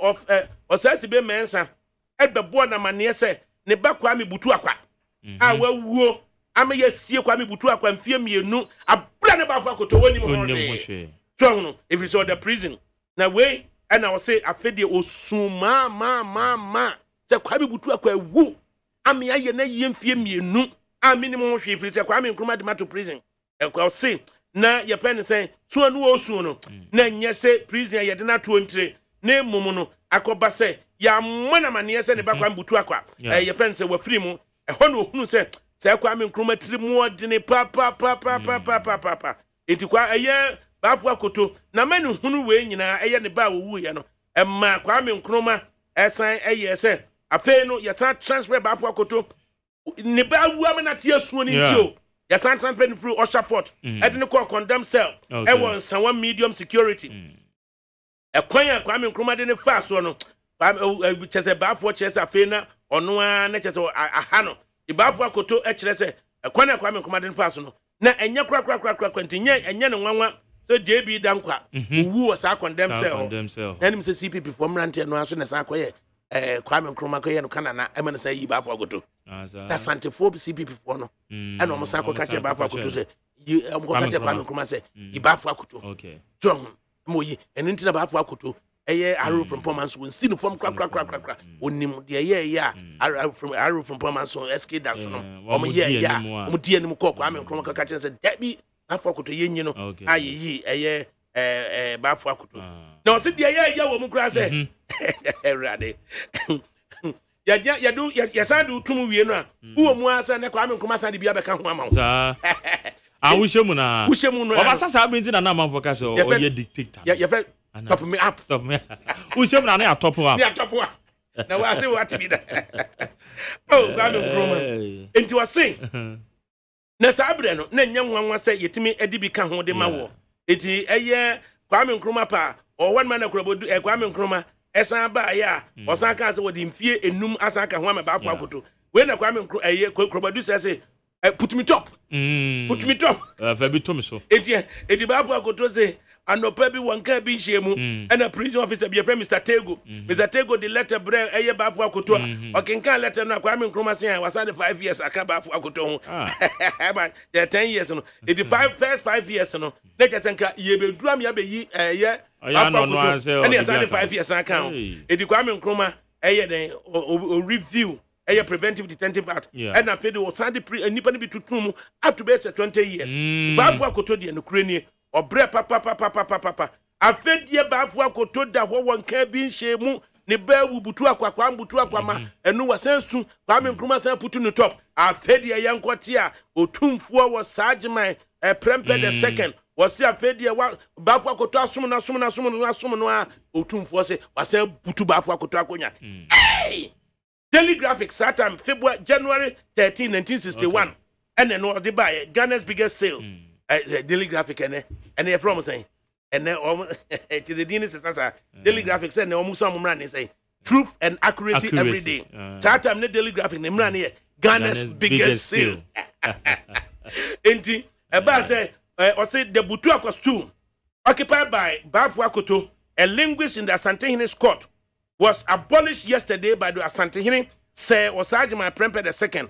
Baafo Akoto has been detained under the preventive detention. Actually, obi oda prison, you know. Yes, I put in the top, no. And yes, I put in a konya. I'm a fancy. Or no answer the background and free my way, no. Majel, I'm fancy. Of a young man. Fancy. I fancy. I bet was part 2 at the part 2.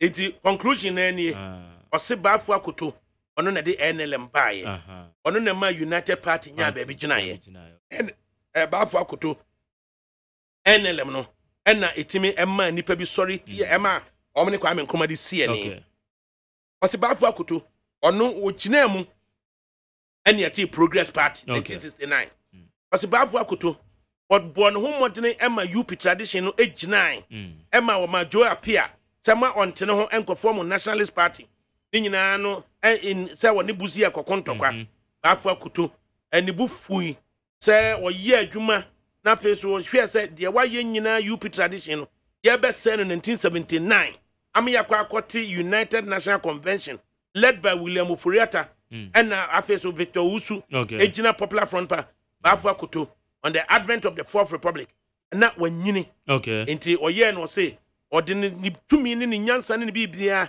eta MPP achi and baafo akoto therefore baafo akoto ohia ma say MPP for ebo na bodini pa because MPP no every United Party when they buy into Victor to say or suggesting say a national headquarters of the new patriotic party no yamfanto baafo akoto house yamfanto baafo akoto house ne free necross no MPP for omo rallying flag no it should be United Party ma omunya sa dankwa buzia domo no na a United Party ene kurekura wo aye ne say kakra me de sia kakra bi wo ho amesan be kan de ama iti no MPP for mu jejireje we the one can de ama wo mo koyo mo congress yi oba abacho a quick one okay ya pon crowd they can you be so chiro you be so chiro Roma yeshe Roma yeshe when you see mommy I been on the